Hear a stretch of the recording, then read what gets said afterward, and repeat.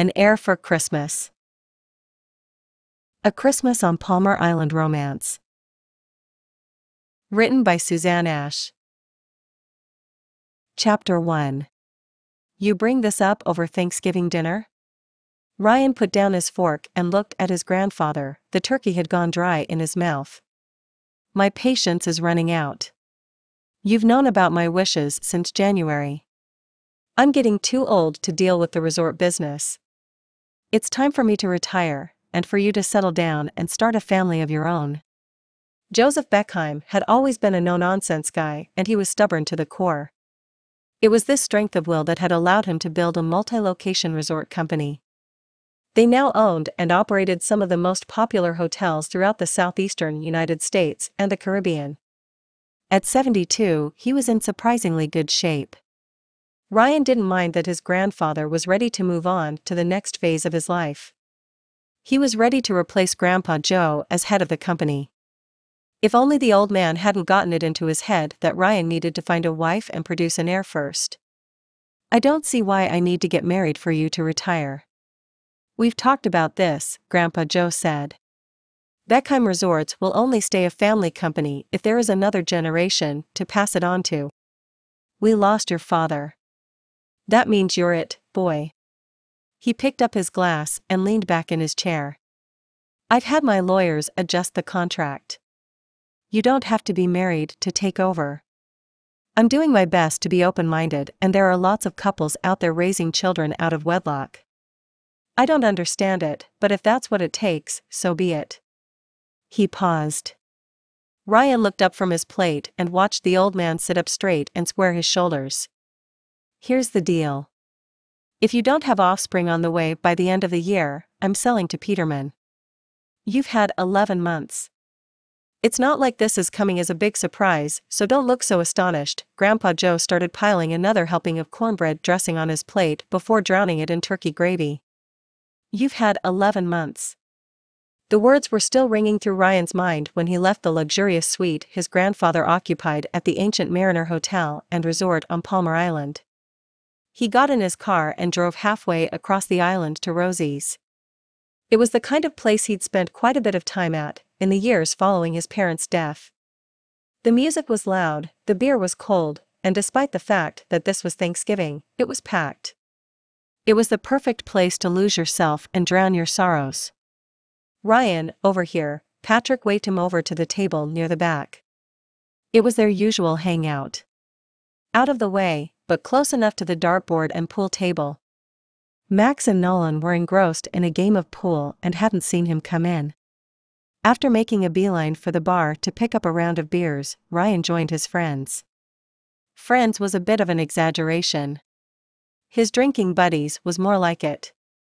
Until a few months ago, he'd traveled across the world with guys like these three and of course his best friend Pete.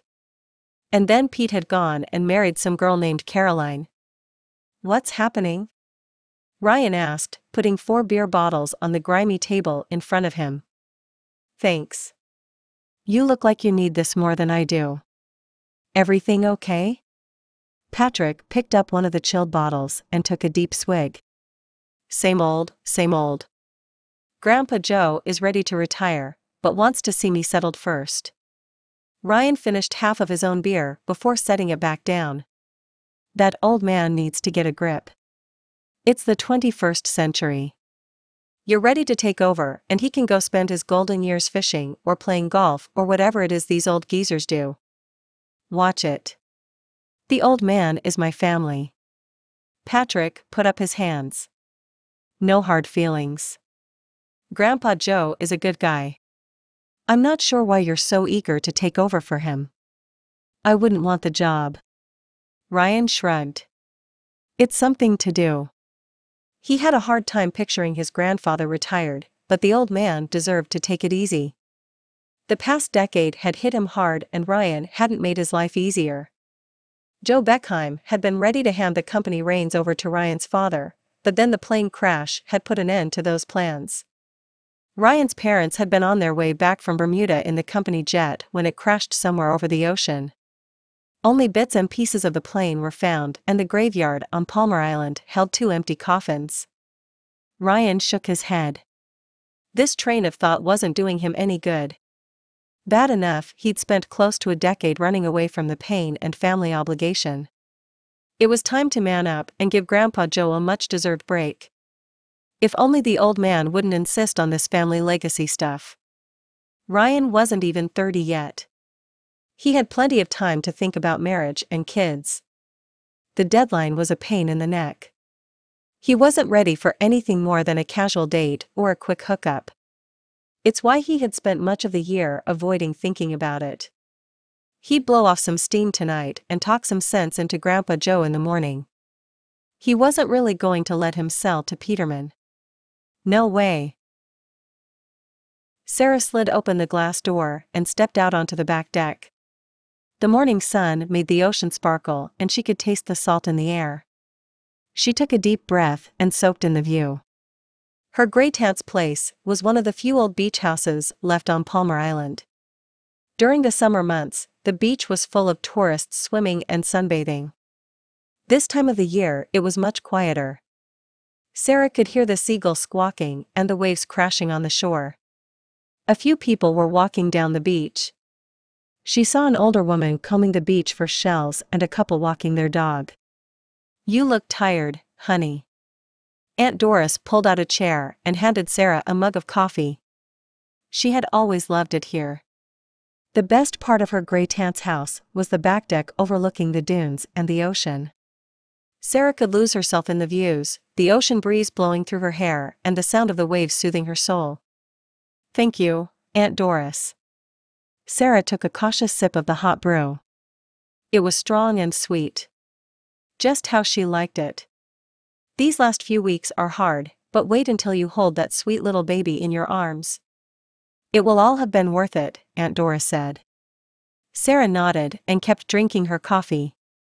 As the waves were crashing onto the beach, she thought about the baby growing inside her. Was she ready to be a mother? She wasn't sure. Raising a child by yourself was a tough job.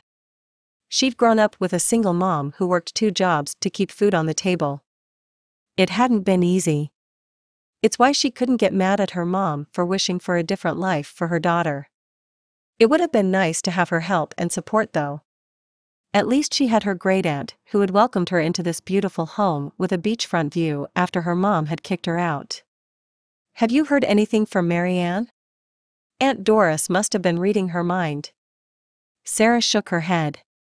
"Don't let it bother you. She'll come around.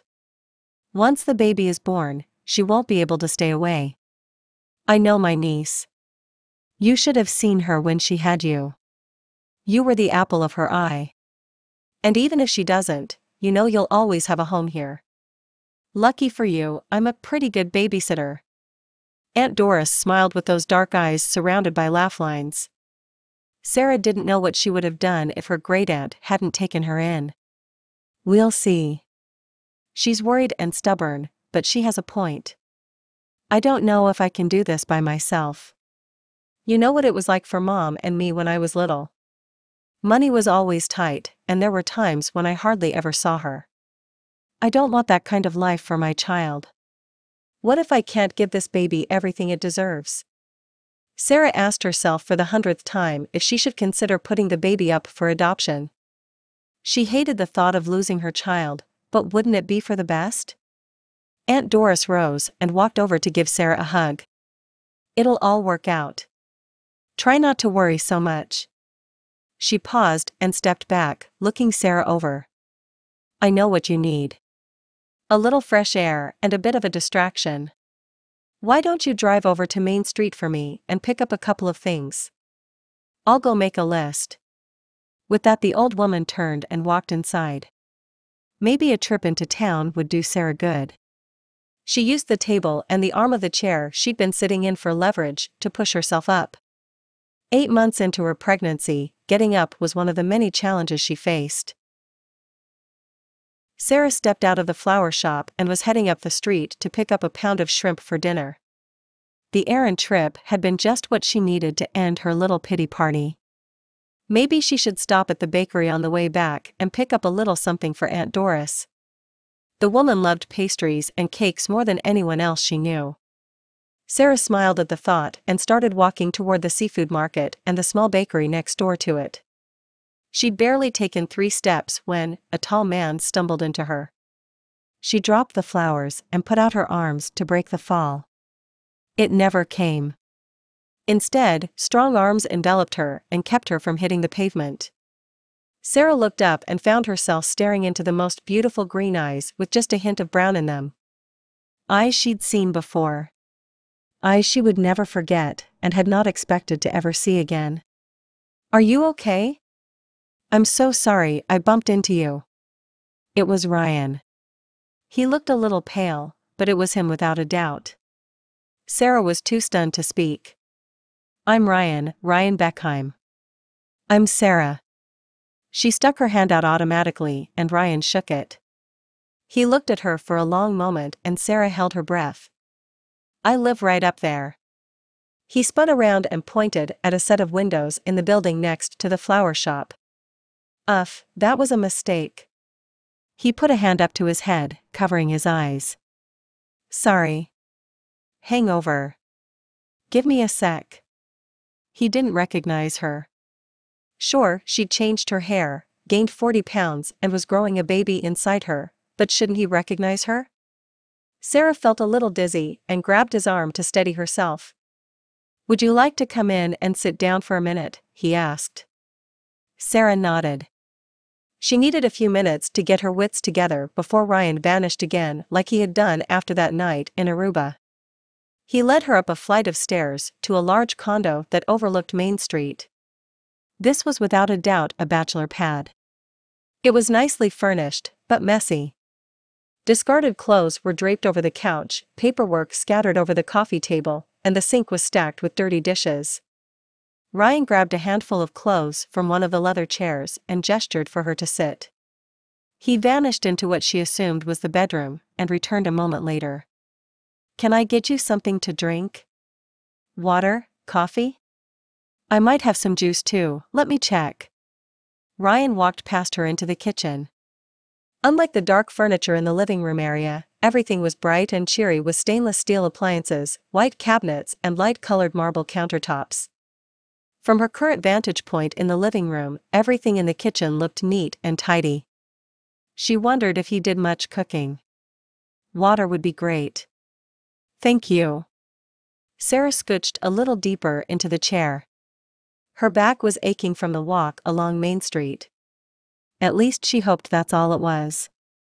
The last thing she needed was to go into labor the moment she'd bumped into Ryan. That's when it hit her. He had no idea that she was carrying their child. His child. Sarah accepted the glass of water and took a big gulp. It was cool and refreshing. She felt herself relax. It also gave her a few seconds to contemplate telling him he was about to become a father. "You look pretty pale. Would you like me to call a doctor? Do you have someone? I can give my physician a call. I'm sure he'd be happy to come over." Ryan had his cell phone out, ready to dial before he finished his rambling. "I think I'm fine. No need to call 911. Sarah smiled and hoped the small joke would diffuse some of the tension. He didn't look convinced. "Really? I'm just a bit tired. It's hard to sleep through the night these days." He looked relieved and put his phone back in his pocket. "Can I get you something to eat? I might have some cheese and crackers around here somewhere." "Other than that, I think your options are dry cereal or tortilla chips," Ryan said. "I think I'm good." Sarah laughed. She took a deep breath and decided to go ahead and address the elephant in the room. "You don't remember me, do you? Aruba? In March? That's Sarah." "Of course. I can't believe I didn't recognize you. I thought there was something familiar about you. I'm a little foggy this morning." "Rough night." Ryan shrugged. "Yeah, you look a little hungover." "I should get out of your hair and let you recover," said Sarah. She wasn't sure if this was the time to tell him about the baby. Now that they were staying in the same town, there was no need to rush. "Right?" She started to rise from the chair. Ouch. The baby kicked her hard enough in the ribs to take her breath away. She flopped back in the chair, needing to rest for a moment before heading out. When are you due? Ryan asked. Around Christmas. Sarah held her breath and wondered if he'd make the connection. Ryan nodded. That's coming up quick. I'm sure you can't wait. He didn't, but this was as good a time as any to let the cat out of the bag. Listen, this probably isn't the best time to bring this up, but I had no idea how to find you after Aruba. I didn't know your last name until today. She inhaled deeply, trying to calm her nerves enough to keep going. Her heart was beating out of her chest. What about Aruba? We had a great time, didn't we? Ryan looked confused. We did. Unfortunately, that night had consequences neither one of us had counted on. She gently patted her stomach. The baby kicked again in response. Thankfully, this time the kick was less well placed. Settle down, little one. Sarah moved around in the chair, trying to get more comfortable. She couldn't find a good position and started to push herself up. Ryan rushed over and offered her a hand. The sweet gesture brought tears to her eyes. Stupid pregnancy hormones. They had her weeping at diaper commercials, and now this. The confusion she saw on his face wasn't helping. Thanks, she said before starting to pace through the living area. I know this is a lot to take in. I'm sorry to dump this on you, but I thought you deserved to know. I'm planning on raising him, or her, on my own. And I'm not coming after child support, so don't worry. I just wanted you to know. Sarah shrugged, too anxious to look at him. She wasn't sure she was ready for his reaction. Heck, she wasn't sure what reaction she hoped for. Okay, Ryan said. She looked up. All color had gone from his face. He stood there, then plopped down in the chair he'd helped her out of a minute ago. Why didn't you tell me? He asked. How? I tried to find you the morning after, she trailed off.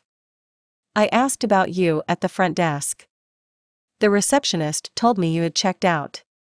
I didn't find out I was pregnant until a few weeks later when I was back home. How was I supposed to find you?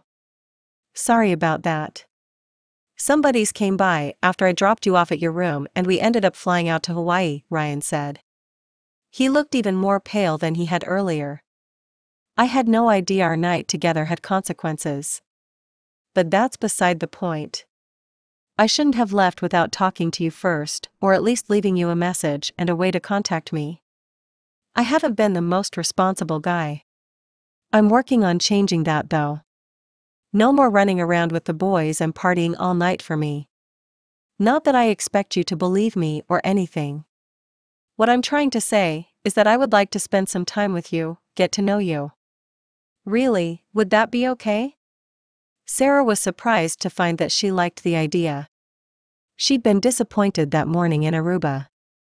A few weeks later, when those 2 purple lines showed up on the pregnancy test, she'd been mad. Mad that she knew nothing about him aside from his first name. Mad that she had no way of contacting him. When she'd lost her scholarship and her mom kicked her out of her childhood home, she'd been angry about having to deal with everything herself. But something had changed during the time she'd spent with Aunt Doris. She had come to terms with what had happened, and realized that while they were both responsible for this pregnancy, neither of them was to blame for the situation she found herself in. Sarah hadn't asked him for his phone number or even his last name. She couldn't fault him for not trying to track her down. Over the past few months, she'd made peace with the fact that she would likely never see him again, and she'd forgiven him, and herself, for what happened in Aruba. And here he was, sitting in front of her, and she was as attracted to him as she'd been that day 8 months ago. She would have to work hard to not get her hopes up. She'd liked Ryan then, and she liked him even better in the half an hour they'd spent together so far. And then there was the fact that they would soon have a child together. Didn't she owe it to him and their baby to at least spend some time getting to know him better? What did you have in mind? She asked. How about coffee tomorrow? Ryan asked. Sarah nodded. Coffee would be a good start. Chapter 2. You're going to be a father. Grandpa Joe sounded pleased. His grandfather's reaction surprised Ryan. He figured the older man would at least question how he'd so conveniently managed to present a future heir, just a few days after their last conversation. They were having breakfast on the terrace of his grandfather's penthouse suite. Ryan took a bite of his croissant. He barely noticed the warm and buttery taste. One of the perks of living at the resort was access to the on-property restaurants and the chefs they employed. Ryan had the option to move into one of the executive suites. His parents had lived across the hall from this one, and he had grown up in places just like it. Maybe that's why he preferred his condo on Main Street, or maybe it was his way of avoiding the painful memories of losing his parents. At the least, it was a change of pace, and he liked that it was away from the tourist crowds. Or as far away as you could get from them on the island. Yeah, I'm not sure how I feel about that, Ryan said. He'd had a few days to recover from the initial shock of bumping into a very pregnant Sarah, but felt far from certain about his future, their future. He took another bite of the croissant, his mind still too preoccupied to savor the subtle flavor and texture. I wasn't sure what a joy being a parent was, until the moment I held your father in my arms for the first time. I'm sure all this is a pretty big shock. At least I had 9 months to get used to the idea. Grandpa Joe looked at him over his coffee cup. Ryan had worried about breaking the news of his one-night stand and the resulting baby to his grandfather. The old man had taken it all in stride. He seemed more excited than anything. Ryan had figured he'd be in for a lecture. I'm not going to ask you to make an honest woman of the girl, but what are your plans? Don't you think you owe it to her and the child to spend some time getting to know her? Grandpa Joe looked at him expectantly. Ryan nodded. He'd been thinking quite a bit about the future over the past few days. I do. I know I want to know my child and have a hand in raising him. Her. It. He shrugged, feeling slightly embarrassed that he was stumbling his words over what to call this child of theirs. He'd spent some time with Sarah each day, and one of the things he'd learned was that their baby hadn't been cooperative during the ultrasounds so far. She didn't know if it was a little boy or a little girl. Part of him liked the idea of it being a surprise. Another part was anxious to find out as much as he could about his future offspring. Good. I'm proud of you for taking responsibility, Grandpa Joe said. I know I've been giving you a hard time about getting settled and starting a family. Maybe I was a little too harsh giving you that ultimatum. I don't want you left all by yourself. You know, should something happen to me. Ryan knew. It was something that had been on his mind since his parents' death had sunk in. He could understand where his grandfather was coming from. He wasn't looking forward to the day when he would be the last Beckheim either. Living a life without someone to experience those little moments or big celebrations with wasn't something he wanted. And he couldn't imagine going through a life-changing event like the death of his parents without someone to share the pain. Maybe now he wouldn't be the last of his line and he wouldn't be alone. Smiling to himself, he found that he liked that idea. He liked it a lot. Relief flooded through him. Ryan hadn't realized how much the thought of being left alone in this world had bothered him. He returned his attention to his grandfather, who looked deep in thought. Nothing is going to happen to you, old man. I expect you to take on grandparent and great-grandparent duties. There better be a big pile of presents under the Christmas tree, and it's your responsibility to teach this child to fish. Ryan looked through the large sliding glass door at the cream-colored leather couch and solid oak coffee table inside. He thought back on all the Christmases as a child when he'd run across the hall to the living room in his grandfather's suite on Christmas morning to open present after present. His grandfather would have staff move the couch each year to make room for a large Christmas tree and the presents stacked under and around it. His grandfather had always spoiled him rotten. And not just at Christmas time and birthdays.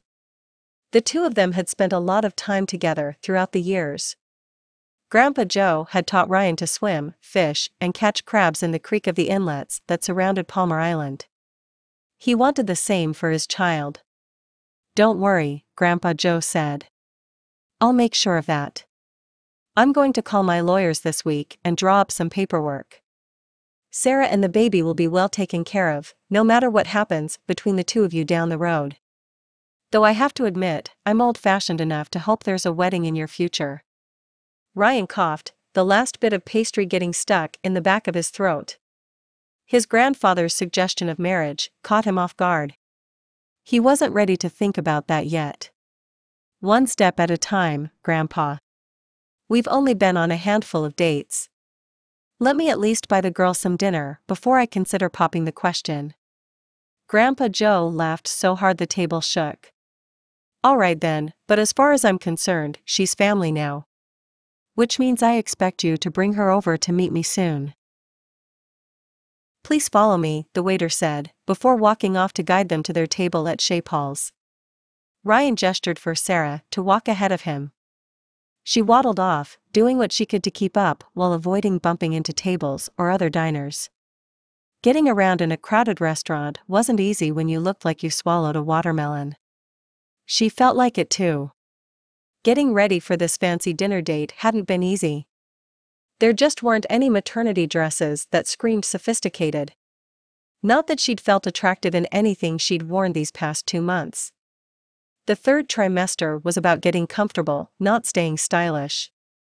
Sarah guessed that most women didn't go on a first dinner date just weeks before giving birth. She'd done the best she could, and Aunt Doris had helped Sarah with her hair. At least her shoes were cute. Or they had been before Sarah put them on.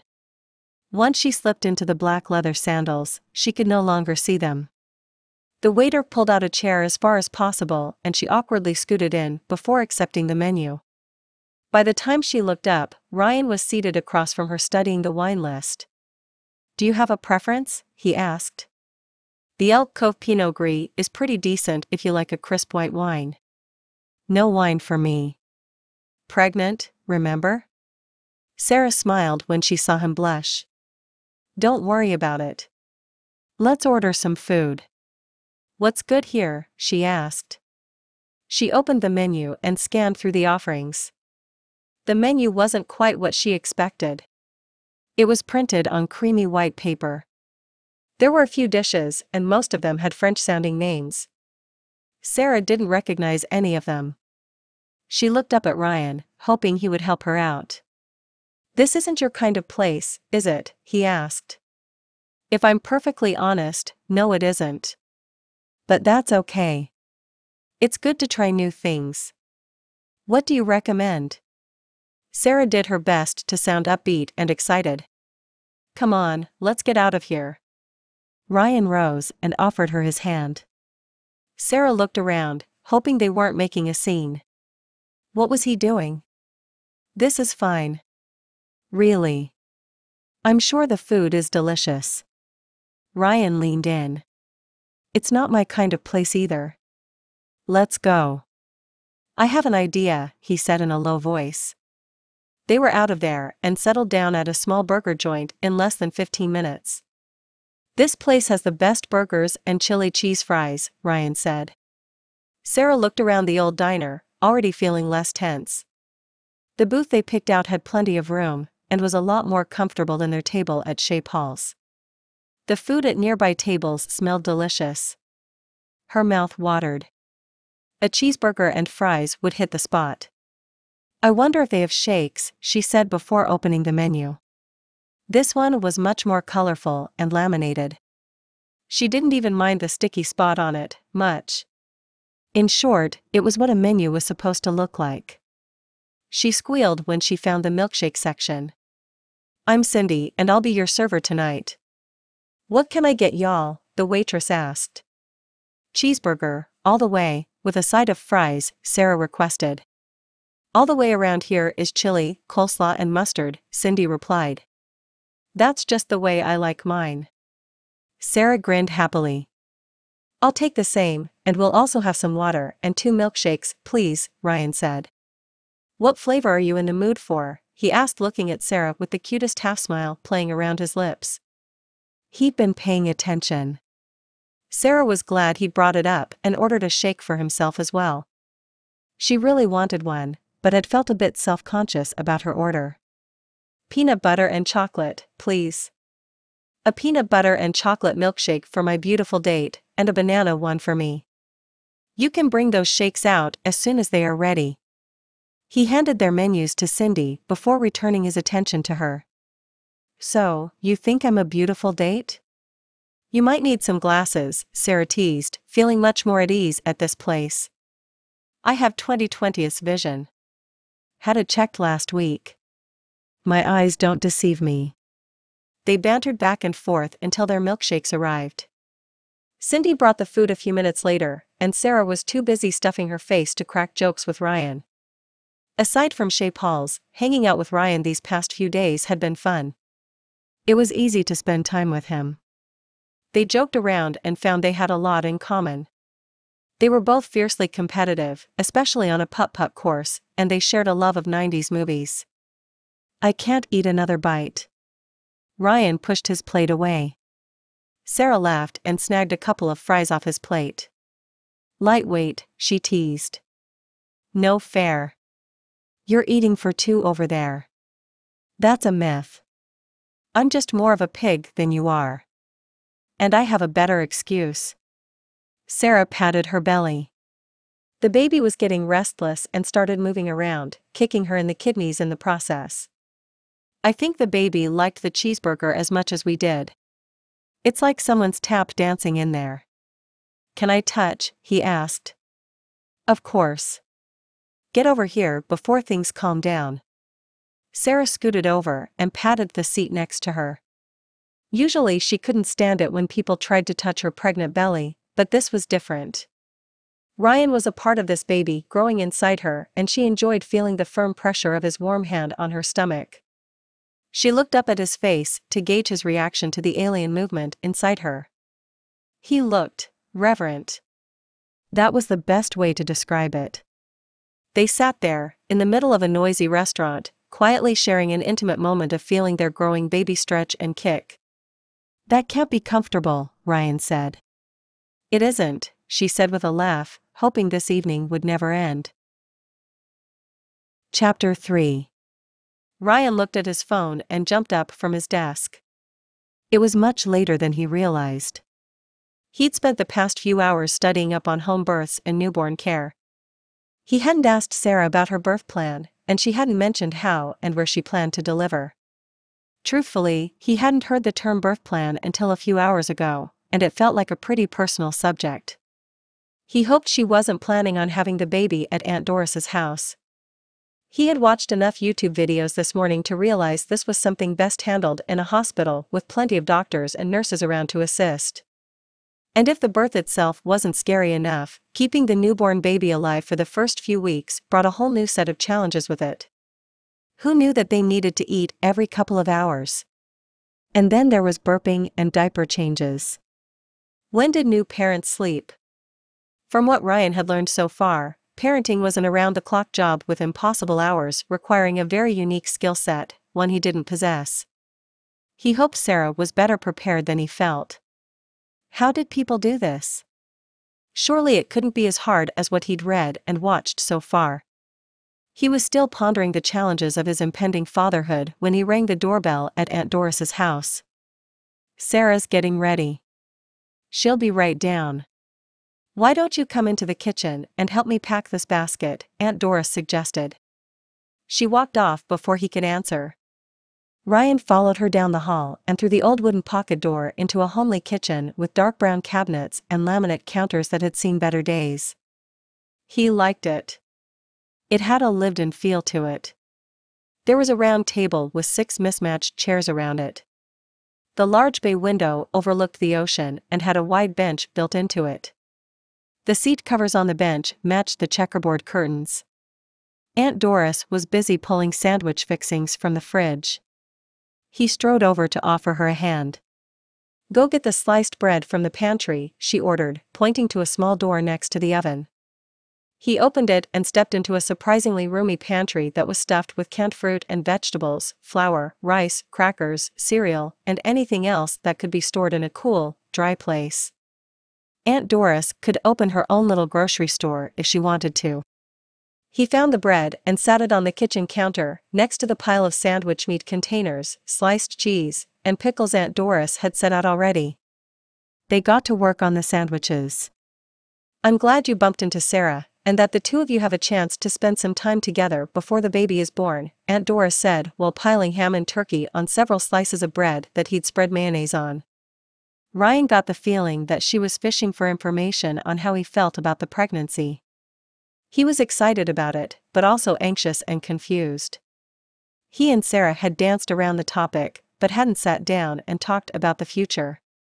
He shook his head. He didn't want to think about it, and he definitely didn't want to talk to Sarah's great-aunt about it. "I'm looking forward to showing Sarah my grandfather's boat," he said to change the subject.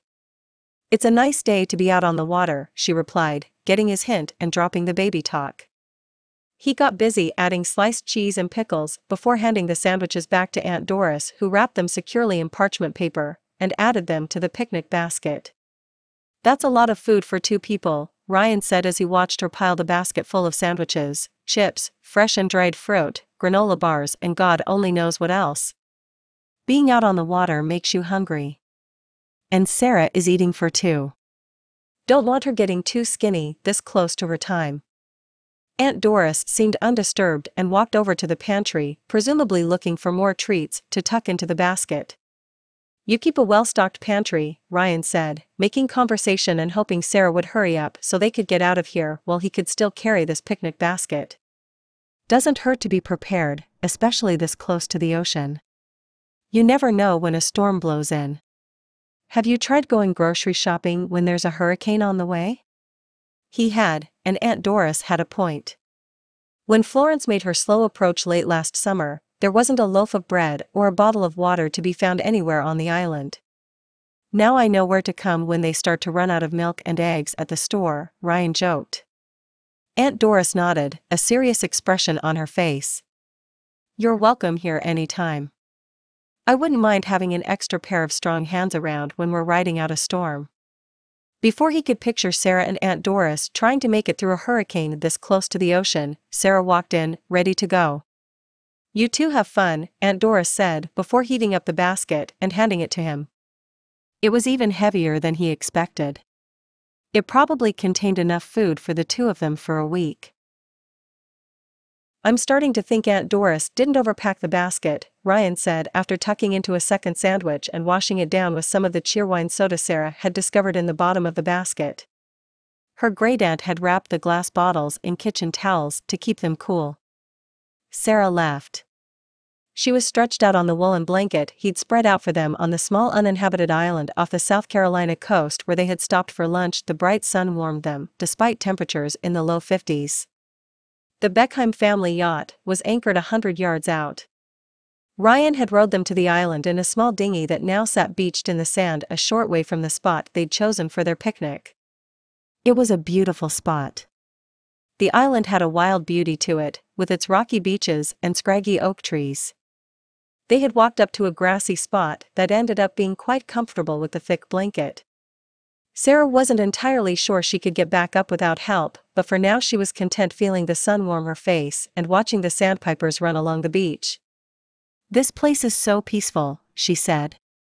"Not a lot of people know about it, and hardly anyone comes out here this time of the year. My grandfather first brought me out here when I was about 12. I don't think I appreciated how special this place is back then. There aren't too many like it left." Ryan stretched out next to her. "It's very different from Aruba," Sarah said, her thoughts traveling back to the fine sand and blue waters of the Caribbean beach they'd made out on during that fateful night 8 months ago. "Very different, and very similar," Ryan said with a rough voice, thick with emotion. He was looking at her with the same desire she'd seen back in the Caribbean. He leaned in and brushed a few strands of hair that had fallen into her face behind her ear. "Same silky soft hair. I've been dreaming about touching those strands again." She felt his fingers run through them and it sent tingles up her spine. Nice tingles. She watched his eyes travel from her hair to her lips. He was so close. Close enough that she could feel his breath on her face. She closed her eyes, waiting for his lips to brush across hers. Instead, she felt a whoosh of cold air and heard a loud screech. Her eyes shot open, and she found herself much closer to a seagull than she ever wanted to be. It pecked at the leftovers of Ryan's sandwich. He jumped up and shooed the large bird away. It took off, a large chunk of bread in its mouth. Sarah saw more birds flying above them. This wasn't good. "Let's pack the food away before this turns into a Hitchcock movie," she suggested. Ryan agreed, and they quickly threw the leftover food into the basket and closed it. "Wanna go for a stroll across the island before we head back?" Ryan asked. "That sounds nice." He took her hand to help her up, and didn't let go of it while they strolled along the beach. "There's something I've been meaning to talk to you about," Sarah said. She paused, not sure how to continue. "Okay, shoot." "Neither one of us planned on having a baby," she hesitated for a moment before diving in. "It was my decision to keep it. I don't want you to worry that I'm going to hold you responsible financially or anything." "I'm not." She took a deep breath before she continued. "The whole idea of raising this child by myself freaks me out sometimes. I grew up with a single mom and it wasn't easy. My mom struggled a lot, and there were times when we had to do without because the paycheck ran out. I haven't made up my mind or anything, but there are days when I think it might be best to give the baby up. For adoption, you know." He let go of her hand and continued walking without saying a word. "Not that I don't want to keep the baby. I do. It's just that I didn't get a chance to finish school. They found some excuse to take my scholarship away when they found out about the pregnancy. I've been looking for work, but who wants to hire a pregnant woman? Aunt Doris has been great. She's been a lifesaver since my mom kicked me out." Sarah knew she was rambling, but couldn't make herself stop. Once she started, the words kept pouring out. All that worry from the past months. She looked over at Ryan. He had stopped, his back turned to her. When he finally moved to face her, his eyes were hard and his jaw clenched. "Let's head back to the boat. I don't like the way those clouds are looking," was all he said. By the time they got back to their picnic spot, the weather had taken a turn for the worse. The wind was picking up and dark storm clouds were appearing on the horizon. Sarah folded the blanket and took it down to the dinghy where Ryan was standing. He looked as worried as she felt. Big waves started to crash into the rocks further down. The spot where they had pulled and formed a small harbor, sheltering them from the brunt of it. "I'm sorry, Sarah, but I don't think it's safe for us to try to make it back to Palmar Island right now. We might be stuck here until the storm blows through." Relief flooded through Sarah. The last thing she wanted to do was get into the tiny rowboat to paddle it out to the yacht. Not that riding for 2 hours to make it back to the marina on Palmar Island, where they'd set off from this morning, sounded any better. "The waves aren't too bad yet. I'm going to row out and make sure everything is secure on the boat, and pick up a few things in case we need to make a shelter for the night," Ryan said. He took the blanket from her and spread it back out close to a boulder that would provide a little protection from the wind. He handed her his jacket before getting in the dinghy and rowing out to the yacht. Sarah watched him struggle to row against the incoming waves. She sent up a little prayer that he would make it there and back in one piece. It hit her how dangerous their situation was. If something happened to him, she would be stranded on this isolated island until someone realized she was missing. Even then, would they be able to find her here? She was without shelter, and only the food and water left in the picnic basket. And she was 8 months pregnant. What if she went into labor before help could arrive? Too anxious to sit, she heaved herself up from the blanket and walked down to the shore to keep an eye out for Ryan. To her relief, he had made it to the yacht and was waving at her. He disappeared below deck for a few moments before working on what she assumed was securing the boat. 20 minutes later, he was on his way back to her. She hugged him as soon as he stepped on dry ground. "I found some stuff we can use to try to make this a little more comfortable," Ryan said, after pulling the dinghy high up on the shore and securing it to a small tree trunk. Together, they carried what he'd brought to the blanket. Ryan got to work building a small shelter using a tarp and some rope. They covered the area under it with several thick blankets. By the time it was all said and done, they had a makeshift tent to hunker down for the night. There was plenty of food and water and a small lantern to light up the area after dark. "This is kinda cozy," Sarah said as they were sitting in front of the fire he'd built close to their shelter. The wind was still howling, but between their makeshift tent and the small fire they used to heat the canned beans Ryan had brought back, it felt more like they were on a camping trip. She took a deep breath and did her best to relax. "Let's see if you still feel that way when we try to sleep with just a few blankets between us and the bare ground," he said before digging a bag of marshmallows from the box of food he'd packed on the boat. "S'mores?" he asked before handing her a stick. Sarah felt the tension leaving her shoulders. While their situation was far from ideal, she wasn't in any imminent danger. Ryan was here, and he was doing what he could to keep her and their baby safe and comfortable. Sure, why not? She poked a marshmallow on the end of the stick and turned it over the small fire. "I'm sorry I freaked you out with the adoption talk earlier. I honestly don't know what I'm going to do. I want to keep the baby, but I also want to give it the best life possible," Sarah said while they were huddled around the fire after darkness fell. "And I'm sorry about the way I reacted. I didn't mean to shut you out. It just hit me hard." Ryan sat there, staring into the fire for a moment. "My parents died in a plane crash a few years ago. I'm not sure if you knew about that." Sarah shook her head. She'd had no idea. "I miss them every day, and when you mentioned adoption, all I could think is that I don't want my child to grow up without knowing his father. I know that's ridiculous. He or she would have an adoptive father. And it's your decision." Ryan's words trailed off into silence.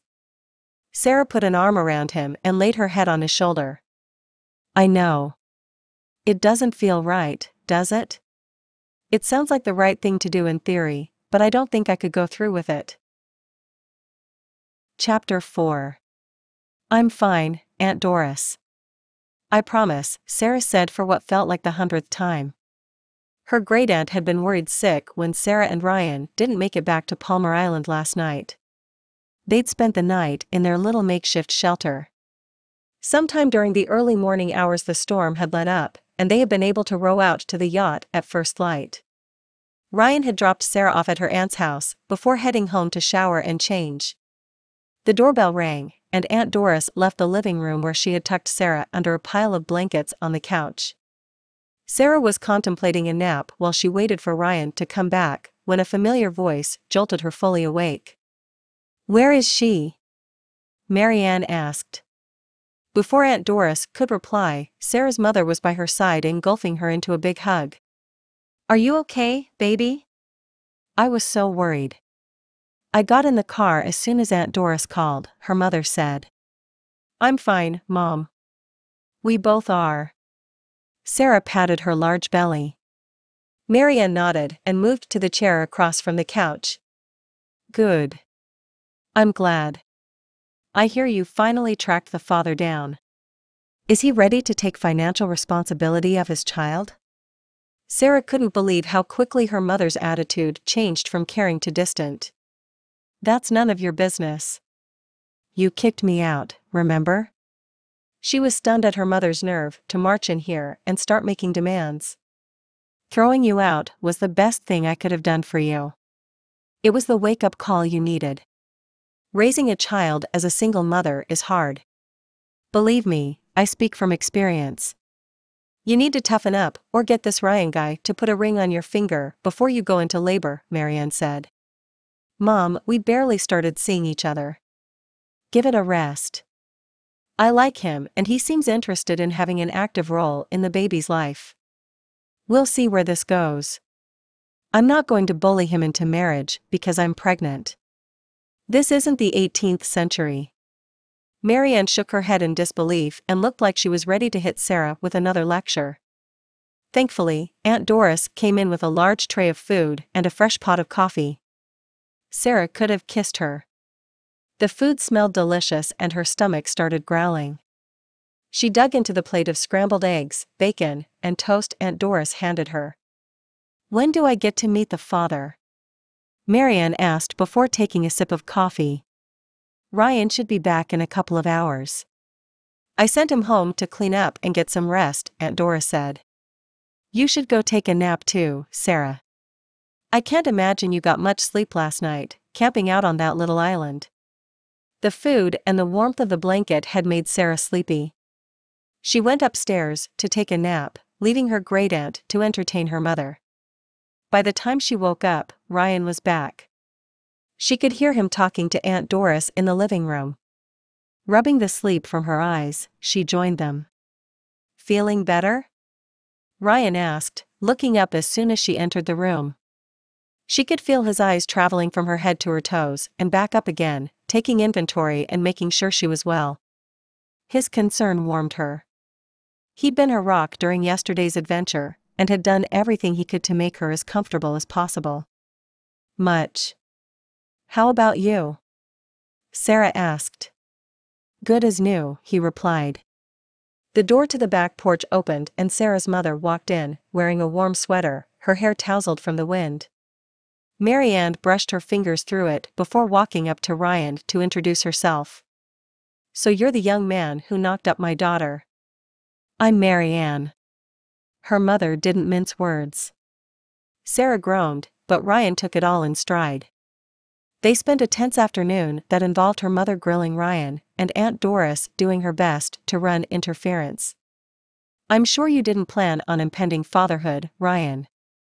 Sarah had big plans before this happened. She was accepted in grad school. With a full scholarship. It's a shame that all that hard work and effort has been wasted. There was no stopping her mother when she started on this train of thought. Sarah buried her face in her hands.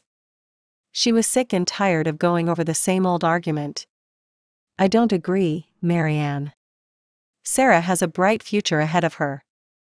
There's nothing wrong with taking a bit of a break before starting grad school. And you have to admit, she has a very good reason for that break. She'll be back in school in no time and get that degree." "I have no doubt," Ryan said. He was speaking with more authority than she'd seen him show. Suddenly, it was easy to picture him in charge of his family's resorts. It was a whole new side of him, and Sarah liked it. "You don't think she should put the baby up for adoption?" Marianne asked. "I don't," Ryan said. "I think Sarah will make a wonderful mother, and I will do everything in my power to make sure she gets a chance to go back to school as soon as she's ready. I plan on being there for her and our baby, if that's what you're worried about." Sarah could have kissed him. Ryan was taking on her mother and, more importantly, he was on her side. They were in this together.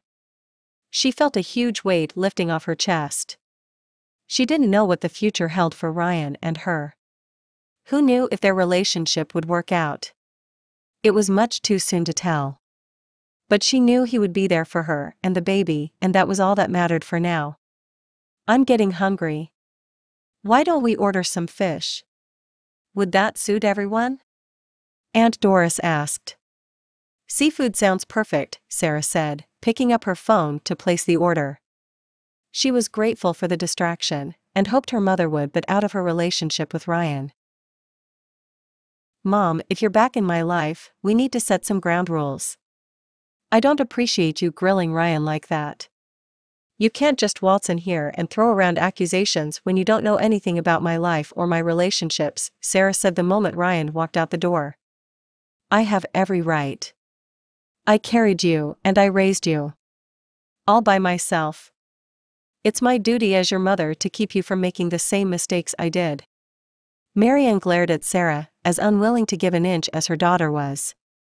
The words started to sink in, and Sarah paused. "What do you mean the same mistakes I made?" she said. "I guess it's time you learned the whole story about your dad," Marianne said. "Your father and I weren't married. You already know that. What you don't know is that we were engaged to be married when I became pregnant. We'd planned to have the wedding a few months after you were born, but he left us when you were about 2 months old. He couldn't handle the whole parenting thing. Or at least that's what he said. He came from a wealthy family, much like Ryan's, and his father made sure he wasn't on the birth certificate when you were born. When he left, his father offered me $200,000 to cut all ties and never mention who your father was. At the time, that seemed like a lot of money, and I took the deal. He had his lawyers draw up all sorts of paperwork, of course. Sarah was stunned. In all these years, her mother had never shared any of this with her. "Why didn't you tell me?" she asked. Marianne shrugged. "What good would it have done? He knows about you and how to find me. In all these years, he hasn't shown any interest in you, and per the contract I signed, neither one of us is supposed to seek him out." "What happened to the money?" Sarah asked, thinking back on all the nights when they'd had nothing more than plain macaroni and cheese for dinner. "You don't remember this, but I stayed home with you for the first 2 years. Between not working and spending the money faster than I should have on toys and trips, it didn't last very long. I'm sorry about that. It's why I worked so hard to make sure we had everything we needed." Marianne's shoulders slumped and she looked at her feet. It almost made Sarah feel sorry for her mother. Sarah nodded. She didn't blame Marianne for her choices. She wasn't sure she would have acted all that differently given the same circumstances. It wasn't like she was working a job right now. The difference was that she had Aunt Doris to help out. Her mother had been on her own back then. "I don't regret having you. Don't ever think that. But it wasn't easy raising you by myself. I don't want you to struggle like I did." Marianne's eyes were full of compassion. "I won't. I have Aunt Doris and it looks like Ryan is going to be in the picture. I would love for you to be part of the baby's life as well, but I understand if you don't want to. Of course I'll be here for the baby. And for you. I was so stern because I wanted something better for you." Marianne's shoulders dropped and she looked down at her hands. "I didn't want you to have to fight so hard to make things work. At least make sure he's on the birth certificate so you can get child support." "I'll think about it." Her mom didn't look convinced. "I promise I'll give it some serious consideration. I would like to make things work out with Ryan if I can, at least for the baby's sake. I'm not sure insisting on child support is the best way to do that. He's a good guy, Mom, and I'm pretty sure he'll be there no matter what." Her mother nodded. "It's your call. Just don't count on it." "I won't. I think we'll be fine with or without him. I won't be alone in this. I have the two of you on my side." She smiled at her mother and Aunt Doris, who had walked in at the tail end of the conversation. The older woman patted her on the shoulder. "That you have, honey. And you're going to be a great mother." Chapter 5. "It doesn't really feel like Christmas without snow," Sarah said as they strolled arm in arm across the Palmar Island Christmas market. The town and the vendors had done everything possible to get visitors into the holiday spirit, but the weather in the high 60s was making it a challenge. Ryan laughed. "You'll get used to it. I spent all my Christmases growing up here or in the Caribbean. This almost feels cool. And there's just something about palmetto trees with lights on them to spread Christmas cheer." "How about you? What was Christmas like when you were little?" he asked. "My mom moved us up to Boone, in the North Carolina mountains, when I was 3. She got a job at the college up there. It's a beautiful area, and it gets quite a bit of snow. We didn't have a white Christmas every year or anything, but plenty throughout the winter to get us in the mood." Sarah said. "Let's see what we can do to get you into a more festive state of mind. How about some hot chocolate and waffles?" Ryan was dragging her to the waffle stall before she had a chance to respond. Her stomach started growling at the sweet scent of freshly baked Belgian waffles. A few minutes later, he had her settled on a surprisingly comfortable park bench with a cup of hot chocolate topped with whipped cream and a warm waffle dusted with plenty of powdered sugar. They watched a group of young children play with a pile of fake snow. "What do you think the snow is made out of?" Sarah asked. "I have no idea. But the kids don't seem to mind that it isn't the real thing," he said. Ryan was right. The kids were busy making snow angels and throwing the white powdery flakes on each other. A little further down, a snowball fight was in full swing. A small play area had been fenced off, and the kids were throwing soft white balls, which actually looked like snowballs from a distance, at each other. They could hear the yelps and squeals when someone was hit. It made her smile. This is fun. I think I might just get into the Christmas spirit despite the heat. Even the decorated palmetto trees are growing on me, Sarah said. Wait until you see them after dark when they are all lit up. It's magical. Sarah could hear the excitement in Ryan's voice, and could suddenly picture him as a young boy, anxious to find out what Santa was bringing him this year. I can't wait, she said before taking a bite of her waffle. You've got some powdered sugar there, Ryan said as he leaned in and gently brushed it off her chin. The simple touch made Sarah's heart race. He was close enough for her to see the golden flecks in his green-brown eyes. Some days they looked more green, others more brown. Today was a green day. Or maybe it was the light that made the color change. She found herself paying attention to every little detail when it came to Ryan. She noticed his eyes, how his hair looked when it was tousled by the breeze off the ocean, like it was today, and how the tone of his voice changed when he spoke to her in private moments like the one they were sharing right now. Watch out. Sarah looked up just in time to see one of those fake snowballs heading their way. Ryan reached up, catching the white fluff ball before it could land on her waffle, or worse, in her hot chocolate. Thanks, Sarah said, and laughed when he tossed the snowball back to the kids, hitting one of them square in the chest. He was such a show-off. Tell me about growing up in Boone. Did you go to school there? Ryan took a big bite of his own waffle while waiting for her reply. I did. I graduated from Appalachian University earlier this year. I was planning on moving to Charleston over the summer to start grad school. She looked around for something to distract him before he could ask more questions. She wasn't fast enough. How did you end up on Palmar Island instead? He asked. Sarah wasn't sure she wanted to pour her heart out, but decided it was time to share the consequences of her unplanned pregnancy. I had a scholarship to College of Charleston, but when I approached them about my pregnancy and the need to take a few weeks off to give birth, they decided to award it to someone else. I couldn't afford to enroll without it and thought it would be easier to hold off and try again next year. That doesn't seem fair, Ryan said. I'm pretty sure you could appeal that. It still doesn't explain why you moved down here though. He looked at her expectantly. My mom kicked me out. She thought I was ruining my life by deciding to have a baby and raising a child on my own. Sarah kept her head down, studying the pattern of the cobbled pavement in front of her. Hey, he said, gently lifting her face up so she would look at him. That's an awful thing for her to do, and I'm sorry about everything you went through by yourself. Because of me. I had no idea how much this pregnancy has cost you. I'm here now, and I'm not going anywhere. I would like to raise this baby, our baby, with you. Sarah swallowed hard and nodded. He hugged her, and she buried her face in his shoulder, holding back tears. She didn't let herself believe that Ryan would actually stick around, but it was nice to feel supported and cared for.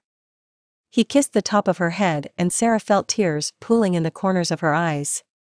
She couldn't wait to be done with those stupid pregnancy hormones. I got powdered sugar all over your shirt, Sarah said with a groan, and got to work brushing the white dust off his shoulder.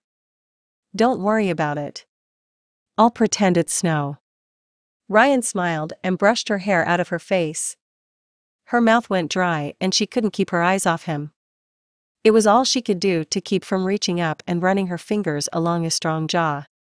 She could see just a hint of stubble on his cheeks and neck and imagined what it would feel like under her fingertips. Sarah realized that she was starting to fall for this man she'd barely known a few weeks ago.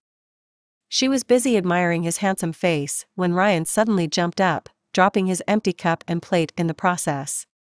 He was running towards the old-fashioned carousel in the middle of the Christmas market.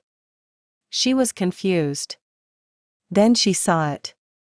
A young toddler, who couldn't be more than 2 years old, had somehow managed to climb under the barricade and was heading straight for the spinning carousel.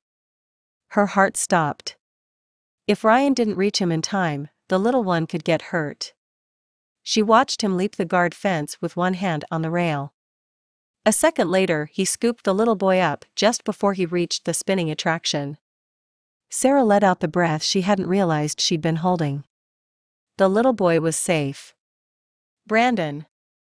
A young woman made her way to the carousel, with a 4-year-old girl in tow, and carrying a baby in a sling.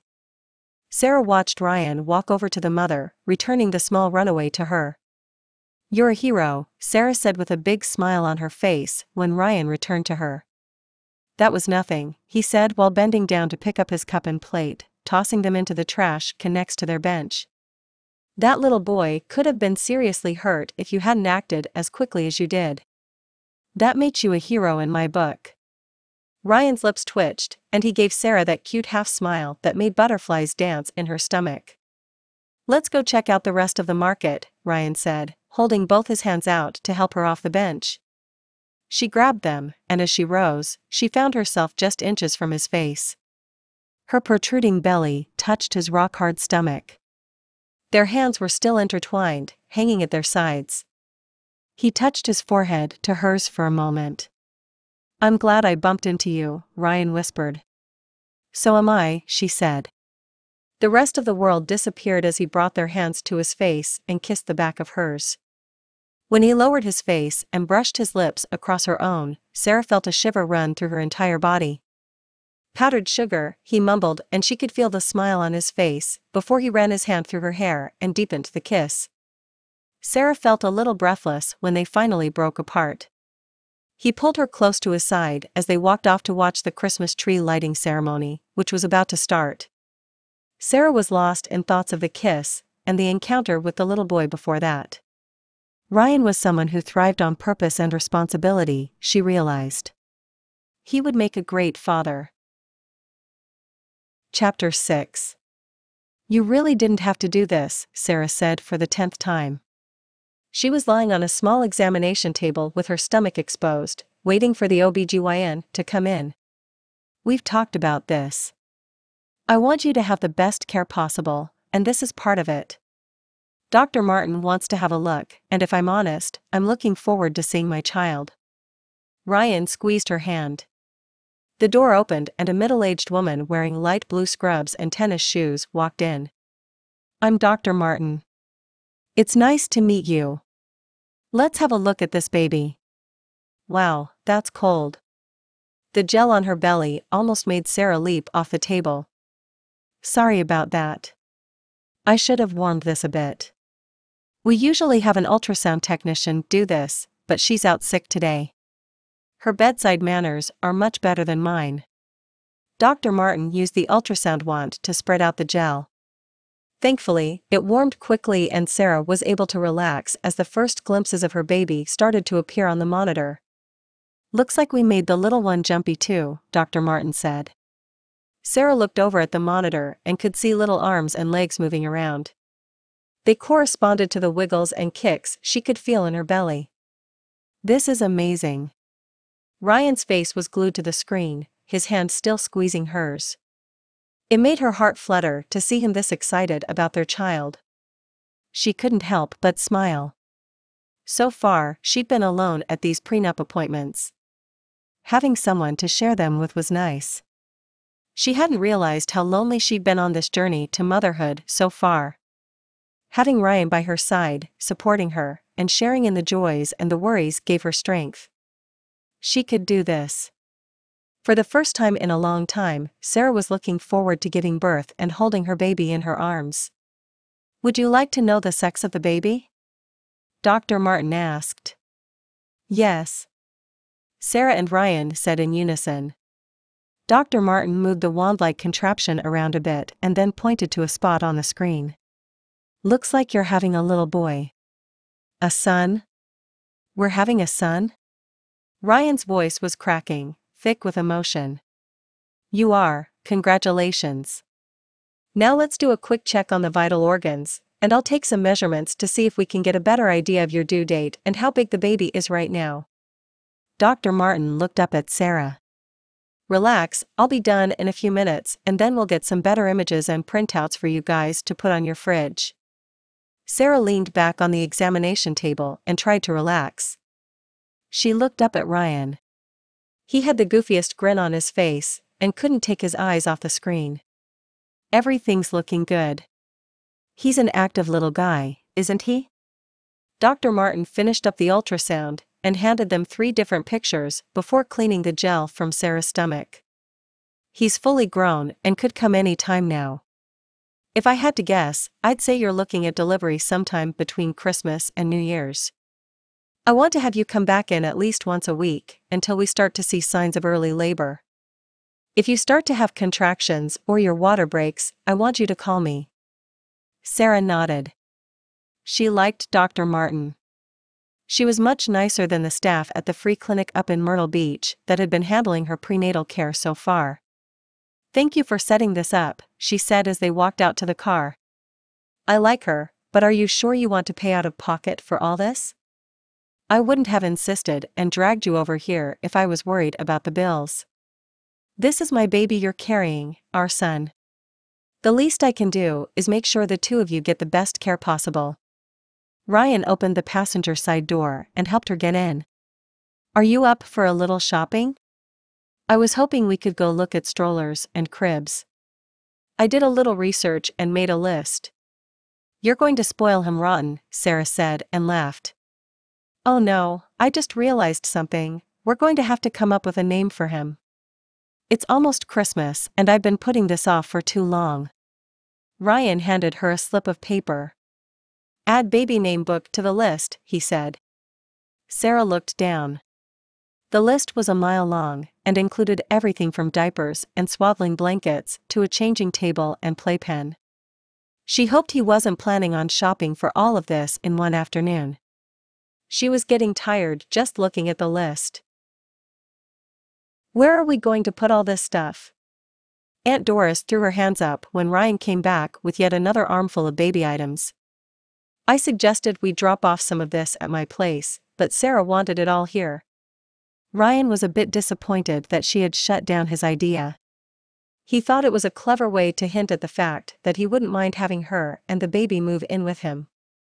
It hadn't worked, and she had looked completely worn out. He had driven them here and had started unloading his SUV after getting her settled on the couch. Please tell me this is the last of it? No child could possibly need this many things. Aunt Doris closed the door behind him. It is. It's really not all that much. I'll put the crib and changing table together and we can get everything put away. Ryan was hoping his offer would appease the older woman. She had taken Sarah in when her own mother had kicked her out, and Ryan would always be grateful to Aunt Doris for her kindness. There's no need to do that today. The baby isn't due for another couple of weeks, and you've both had a long day. Why don't you join Sarah in the living room, and I'll bring you some coffee. Ryan hugged Aunt Doris before she could walk off. Thank you, he said. For everything you're doing for Sarah. You're quite the charmer, aren't you? Aunt Doris smiled at him. I might just be able to find some fresh-baked cookies to go with that coffee. Now get in there, and let me put on the pot. Ryan did as he was told and joined Sarah, who was busy sorting through the outfits they had picked out for the baby. We should have gotten some of that baby detergent, she said. I'm going to need to wash all this before the baby gets here.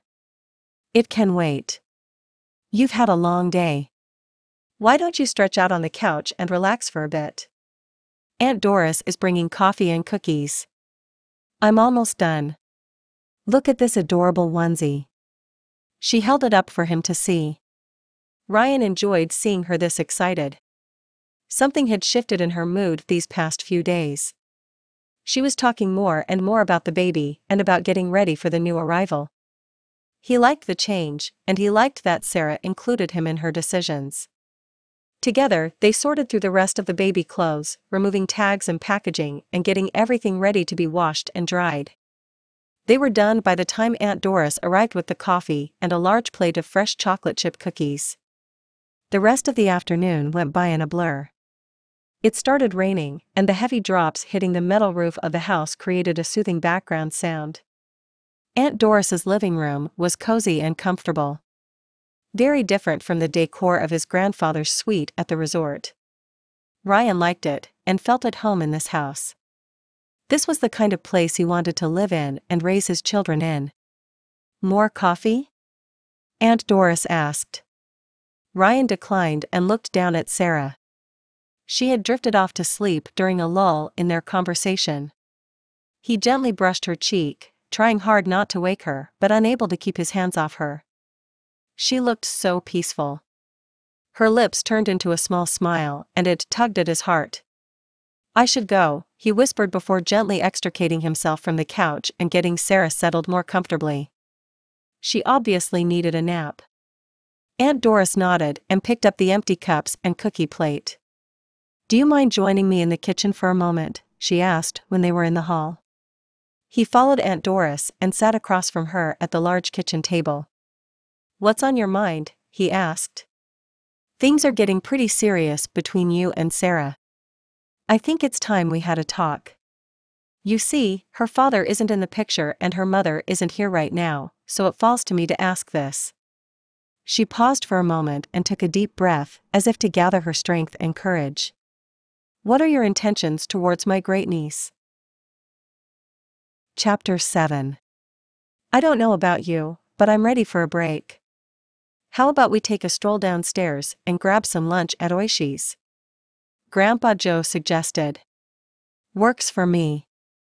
Ryan got up from his chair and stretched. He had spent the past few hours with his grandfather going over numbers, projections, and future building plans. The two of them got together for these meetings regularly, and each time Ryan realized how much he still had to learn before he could take over as owner and CEO of Beckheim Resorts. He grabbed his jacket off the back of the chair and straightened his tie. Christmas music was playing as they rode the elevator down to the main lobby. "What do you think of the plans for the new property in Destin?" Grandpa Joe asked. "The land looks like a great deal, but won't a building project of that magnitude create cash flow issues? We could build the hotel complex and half the condos, and consider the rest for phase 2 a year later," Ryan suggested. "That's not a bad idea. I'll have the finance department crunch the numbers." Grandpa Joe nodded. "You've come a long way these past few months and you have a keen eye for business. I'll rest easy knowing I'm leaving the business in capable hands." "I don't know about that. I didn't realize how much I don't know yet." Ryan wasn't sure how his grandfather would react to the admission. He felt a strong hand on his shoulder. "That's how I know you're ready, Ryan." A wise leader realizes that he doesn't know everything and surrounds himself with advisors he trusts. They stepped out of the elevator and into the large lobby of the Ancient Mariner Resort. It was bright and cheery, even during the winter months and on rainy days like today. A large Christmas tree was set up in the center. It was easily 10 feet tall, and decorated with beach-themed ornaments and colored lights. Someone had put wrapped boxes topped with bows around the base of the tree, and a toy train on tracks circled everything. "Sarah would love this display," Ryan said. "When do I finally get to meet the woman who's carrying your child?" Grandpa Joe smiled and nodded at the guests they passed on their way to the restaurant. "Soon. All this can be a bit much." Ryan looked out to the lobby of the expansive resort before turning back. "Maybe we can meet for lunch somewhere," he suggested, before opening the door to the restaurant and gesturing for Grandpa Joe to walk ahead of him. "Tell me about Sarah. How are things going with the pregnancy?" Grandpa Joe prompted after they were seated and the waiter had brought them 2 ice waters. "Everything is going well. I took her in for a well check with Dr. Martin. She seems very competent. Thanks for the recommendation. Oh, and we found out that we're having a little boy." Ryan couldn't suppress the proud smile that spread across his face. "That's wonderful. Another Beckheim to carry on the family legacy. How about we wait until after he's born before we start grooming him to take over the business?" Ryan was only half teasing. While he was happy to step in to replace his grandfather, he would have liked the option to pursue a different career when he was growing up. He was determined that his son would be able to make his own choices when the time came. Good. That means you plan on being a father to the boy. I take it you're spending a lot of time with Sarah? Grandpa Joe looked at him expectantly across the table where they had been seated. Ryan picked up the sushi menu and studied it for a moment. I am. I like her. I like her a lot. She's funny and smart. She has a good heart and I think she will make a great mother. I like being around her. It's hard to describe. I feel lighter when I'm with Sarah.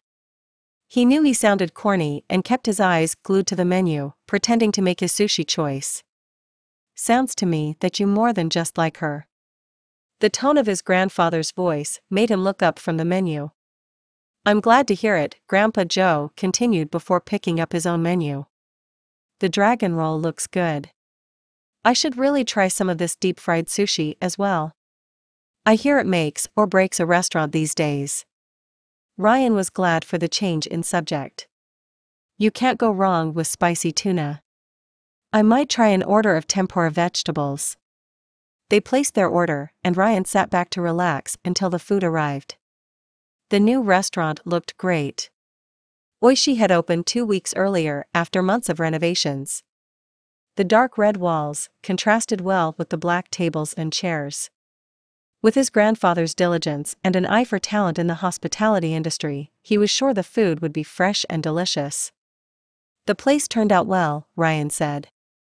It's going to be packed once word gets around. Grandpa Joe smiled, looking pleased. I think so too. Your grandmother would have loved it.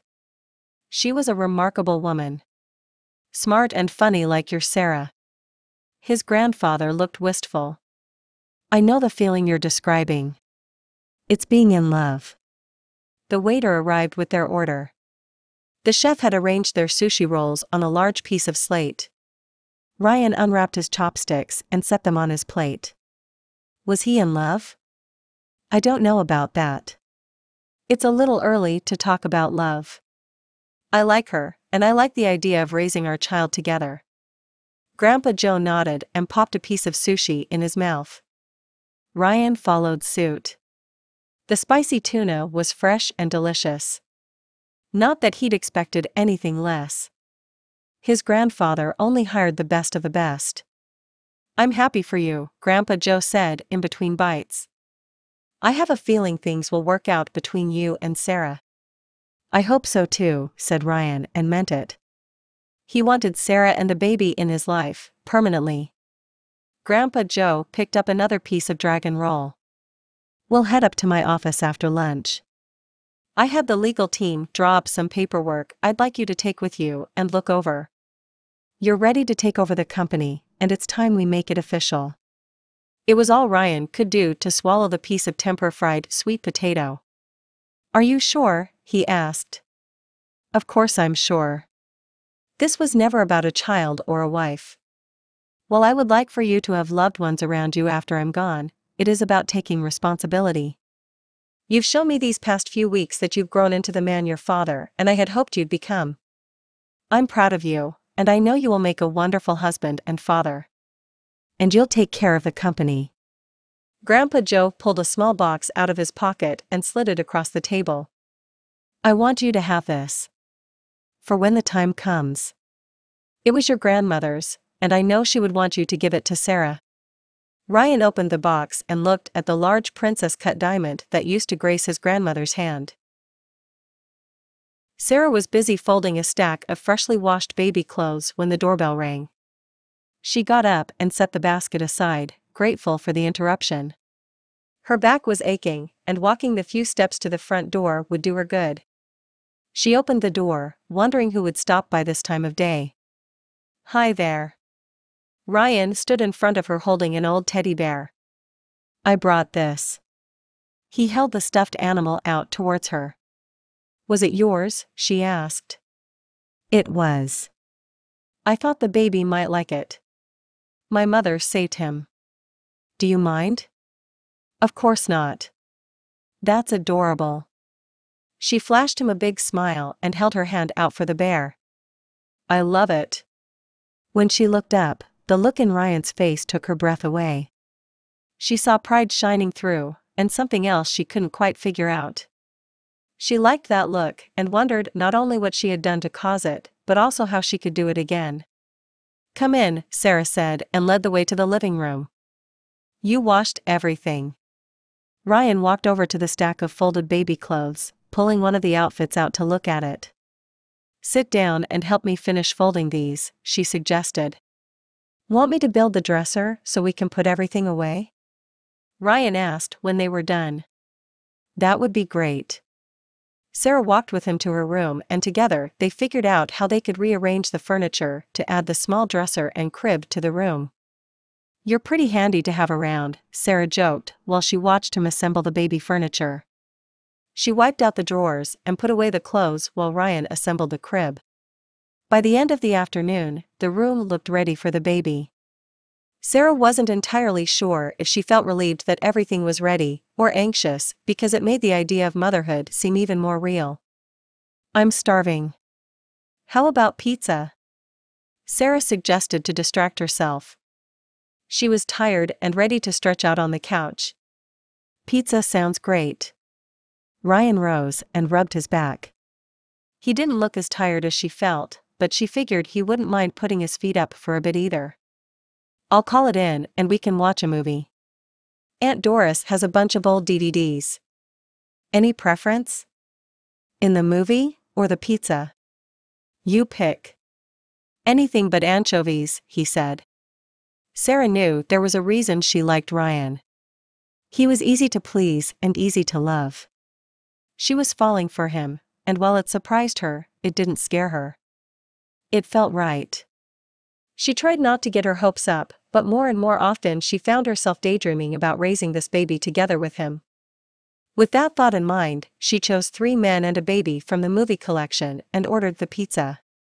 By the time Ryan had the boxes and tools put away, the pizza arrived. One of the advantages of living this close to Main Street was that you could have a pizza delivered in record time. It came in handy while she was pregnant and craving it constantly. Ryan opened the box. "Mushroom, olives, and pepperoni. My favorite." "How did you know?" Sarah laughed. "I had no idea. I'd been craving that combination for the past 8 months. Now I know why." They curled up on the couch with the box and started the movie. "Taking care of a baby doesn't look all that easy, does it?" Sarah said while she grabbed another slice. On the screen, 3 grown men were struggling to change a diaper. "Do you have much experience?" Ryan asked. "None," Sarah admitted.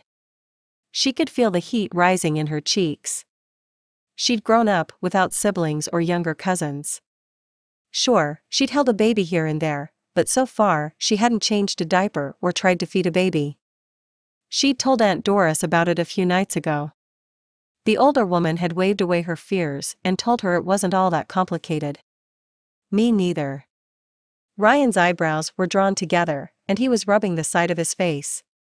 "I wonder if there's some sort of class we should take." Sarah nodded. A class and a bit of practice sounded like a good idea. "I'll ask around and see what I can find," she said. She heard the front door open. A minute later, Aunt Doris came in, several large bags in her hands. Ryan jumped up from the couch to help her. "That's not how you change a diaper," Aunt Doris sounded indignant. She was looking at the screen where Sarah had paused the movie. "You're not watching that to learn how to take care of a baby, are you? Good thing I got these." She pulled a baby doll, clothes, and small diapers from her bag. Sarah was confused. They were having a boy, and while she was open to the idea of him playing with dolls if that's what he wanted to do, it would be years before he was ready for a baby doll. "Good idea," Ryan said. He pulled a diaper out of the pack and put the baby on the couch. Sarah's pregnancy brain finally caught on. "Thank you, Aunt Doris. This is perfect." She hugged her great-aunt before joining Ryan on the couch. They struggled with the onesie, but eventually figured out how to undress the doll. Sarah held up the diaper and tried to figure out how it would work. Aunt Doris scared and shooed both of them away. "Let me show you how it's done," she said, before demonstrating how to put on a diaper securely before redressing the doll in record time. Sarah and Ryan each practiced a few times before Aunt Doris seemed confident that they knew what they were doing. Of course, it's much easier on a doll than with a real baby. They squirm around, and if your little one is anything like you, he'll fight you anytime you try to put clothes on him. "I didn't realize you knew me well as a baby," Sarah said. "Of course I did. I came up when you were born and helped Marianne get settled in. I went back and forth until you moved to Boone." Sarah had seen pictures of herself and Aunt Doris when she was a baby, but had always assumed those were taken on rare visits. "Try again. You both should get as much practice as you can before the baby is born. You'll need it. Imagine doing this with a cat. That's about what it's like to change a 3-month-old." Aunt Doris left and Sarah looked up at Ryan. He looked as worried as she felt. "Changing a cat does not sound like fun." "We are definitely in trouble," said Ryan. Sarah nodded. They were in trouble. She was glad Ryan was here, practicing and worrying with her. It was nice to have a partner in this. She didn't feel alone anymore. She watched him cradle the freshly diapered and dressed baby doll, and realized she loved him. She'd loved him for quite some time, and couldn't wait to see him hold their son. Chapter 8. Ryan read the last page of the contract his grandfather's lawyers had drawn up for the takeover. He smiled when he saw that the heir clause was left in, followed by directions on what parts of the operation he would start to take over. Grandpa Joe would continue to take an active role for a couple of years, giving over more and more responsibilities to Ryan before retiring completely. His grandfather must have put a lot of thought into the process, and it sounded like a solid plan. Ryan signed the contract and returned it to his desk moments before Sarah arrived. "Let me give you the full tour. You only saw the living room and kitchen the day I bumped into you." Ryan smiled, thinking back on the day that had turned his life around. He grabbed her hand and led her through the 2 bedrooms and the adjoining bath. "It's a little small for all 3 of us. I've been looking into something bigger. Not that I expect you to move in with me right away, but I want you to know that it's an option. Really, no pressure." He sounded like an idiot. This wasn't the way to woo the woman carrying his child. "Let me start over. I've been thinking about a bigger place for a while. I know it's early, but I hope things work out between the 2 of us. If they do, I would love for you and the baby to move in with me." He looked up to gauge her reaction. "Okay." Sarah hesitated. "I like the idea, too. A lot, actually. But I'm not ready to make that kind of commitment." "Of course. We'll take it slow and see how things go after the baby is here. We should really come up with a name." "It feels weird to refer to him as baby now that I've seen him," Ryan said. "What was your father's name?" Sarah asked. "Charles." "Charles Beckheim," Ryan replied. "Charles. Charlie. I like it. How would you feel about naming him after your father?" Sarah asked. Ryan hadn't considered the idea. The more he thought about it, the more he liked it. It would be a nice way to honor his father and keep the memory of him alive. He nodded. "Charlie Beckheim. It's a good name. Are you ready to give the baby your last name?" Sarah asked. "You would have to be on the birth certificate for that." Ryan was surprised. "Why wouldn't I? If things don't work out. Between us, I mean." Sarah sat on his couch wringing her hands. She didn't look up at him. He sat down next to her and gently raised her face toward his until they were eye to eye. "I hope things work out between us, and I think they will. But there's something I need you to know. No matter what happens, I'm going to be there for you and Charlie, and I will be on the birth certificate. He's my son and my responsibility." He leaned in and gently brushed his lips across hers. He would never get enough of the feeling of her soft mouth on his. "Okay," he heard her murmur, feeling the soft sound as much as hearing it. She put her arms around his neck and he pulled her closer, losing himself in their kiss. They didn't break apart until his phone rang. "That was my realtor," Ryan said a few moments later. "He's found a few houses that might work, and set up some viewings this afternoon. Are you up for a bit of house hunting?" "You're serious about getting a bigger place?" Sarah asked. "I am. This condo is getting a little small. I'm not saying I'm ready to buy, and I don't expect you and the baby to move in with me right away, but it couldn't hurt to look, right?" Ryan held his breath, waiting for her reaction. He was surprised at how important it was to have her choose this house with him. He wanted it to be their house, the place where the two of them would raise their family, he realized. If he didn't think she'd run for the hills, he'd propose to her right here and now. His grandmother's engagement ring was still in his pocket. Maybe buying a house big enough for the three of them to comfortably live in would help Sarah see that he was serious and wanted her and the baby in his life permanently. "Okay," Sarah said. "We can go look at houses. I'm not promising that I'll move in though." "It's a deal." Ryan looked down at his phone. "Thomas texted me the address for the first property. Ready?" "You look exhausted. Why don't you stretch out on the couch?" Ryan said after they got back. Looking at 4 different houses all across the island had been a bit much. Each of them had been huge. Sarah knew his family had money, but the properties they'd looked at today were multi-million-dollar oceanfront homes. It had been an eye-opening experience. Ryan brought her a glass of water and helped her take off her shoes. "Hungry?" he asked. "Starving. How about I run down to Mary's and pick us up some lunch?" "What sounds good?" "I love Mary's grilled chicken salad." Sarah paused for a moment. "And some chili cheese fries, for the baby," she added with a grin. "Being pregnant lets you get away with that kind of thing." "You've got it. Relax and I'll be back in a few." She watched Ryan walk out the door and tried to rest. Baby Charlie started kicking up a storm. He had been doing that quite a bit anytime she sat or laid down and tried to rest. Today it felt like he was using her bladder as a trampoline. Sarah struggled up from the couch and headed to the bathroom. On her way back, she strolled through the condo, hoping the walking would calm Charlie down. A stack of papers on Ryan's desk caught her attention. She recognized the logo and found herself scanning through the writing. It was a contract of some sort about the family-owned corporation. From the sound of it, Ryan was taking on more responsibilities. Good for him. It sounded like he was in for a big promotion.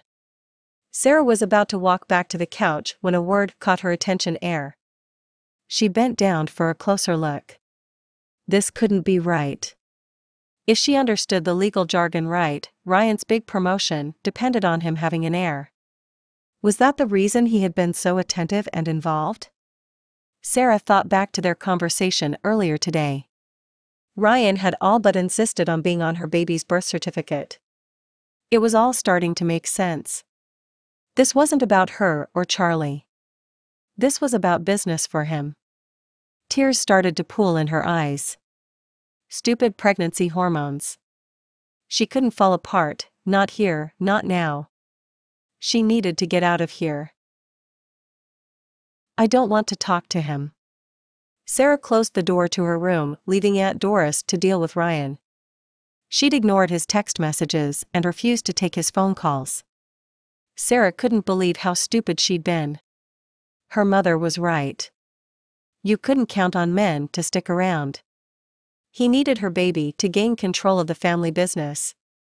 That's why he'd spent time with her and bought the crib and dresser she was staring at. Part of her wanted to throw it all out. "I'll deal with him," she heard Aunt Doris say through the door. "But I expect you to tell me what's going on. Meet me in the kitchen. I'll make us some tea." Sarah sighed. She had done her best to avoid the topic, only telling her great-aunt that it was over with Ryan and that she didn't wish to speak to him. Ever. Sarah stepped over to the bedroom window that overlooked the street. Ryan's car was parked in the driveway.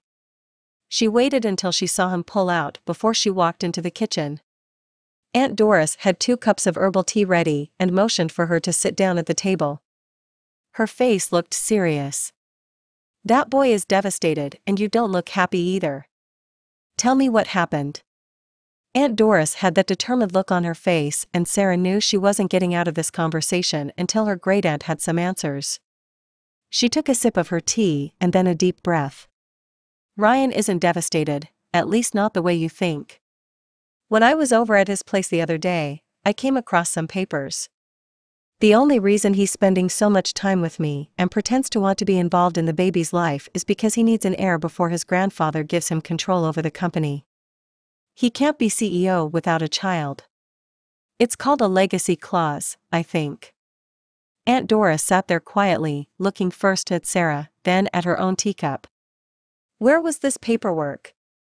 "In a drawer or folder?" she finally asked. "No, of course it wasn't. I wouldn't go snooping through Ryan's stuff. It was out on his desk. He must have forgotten he had it out when I came over." Part of Sarah wished she'd never seen it. She missed Ryan and had cherished the idea of raising their child together as a family. She could feel the tears pooling in her eyes. She had cried more in the past 24 hours than she could remember. "He left the papers out in the open?" Aunt Doris asked to confirm. Sarah nodded. "Don't you think he would have put them away or kept them at the office if this was something he was trying to keep from you?" Sarah shrugged her shoulders. "Maybe he forgot. I'm glad I found it. I'd rather know now than after the baby is born. I'm not sure I want him to have any part in Charlie's life." She'd have to rethink the baby's name. They had both started referring to their son by the name they had picked together, but now she no longer liked the idea of naming her child after Ryan's father. "Something doesn't seem right. I think you should talk to Ryan and see if the 2 of you can work through this. He is Charlie's father and nothing is going to change that. Don't you think you owe him at least a chance to make it right?" Aunt Doris grabbed Sarah's hand and squeezed it encouragingly. "No. I was stupid enough to listen to his lies the first time. I'm not going to do it again. Ryan may be the baby's biological father, but I'm going to make sure he won't be involved in any way. I'm not going to let him use my baby. That's all he needed from us. We're better off without him." Sarah knew she was rambling and made herself stop. She finished her tea and stood up to take the cup over to the sink. "I don't want to talk about it anymore." When she turned back around, she saw Aunt Doris nod thoughtfully. "I have a few errands to run. I'll be back in a couple of hours," her great-aunt said. Sarah was out on the back deck when Aunt Doris returned. She heard a deep male voice, and for a moment she was scared that Ryan was in the house. Relief flooded through her when the voices came closer and she realized it wasn't his. Aunt Doris stepped out on the deck with an older gentleman. "There you are," she said with a smile on her face. "There's someone I would like you to meet. This is Joseph Beckheim, Ryan's grandfather." Sarah could feel all the blood leaving her face. "Call me Grandpa Joe.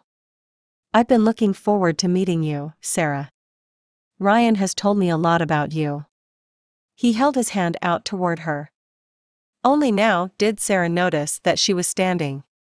She shook the older man's hand, in a daze. Why had Aunt Doris brought him over here? "It is nice to meet you," Sarah said automatically.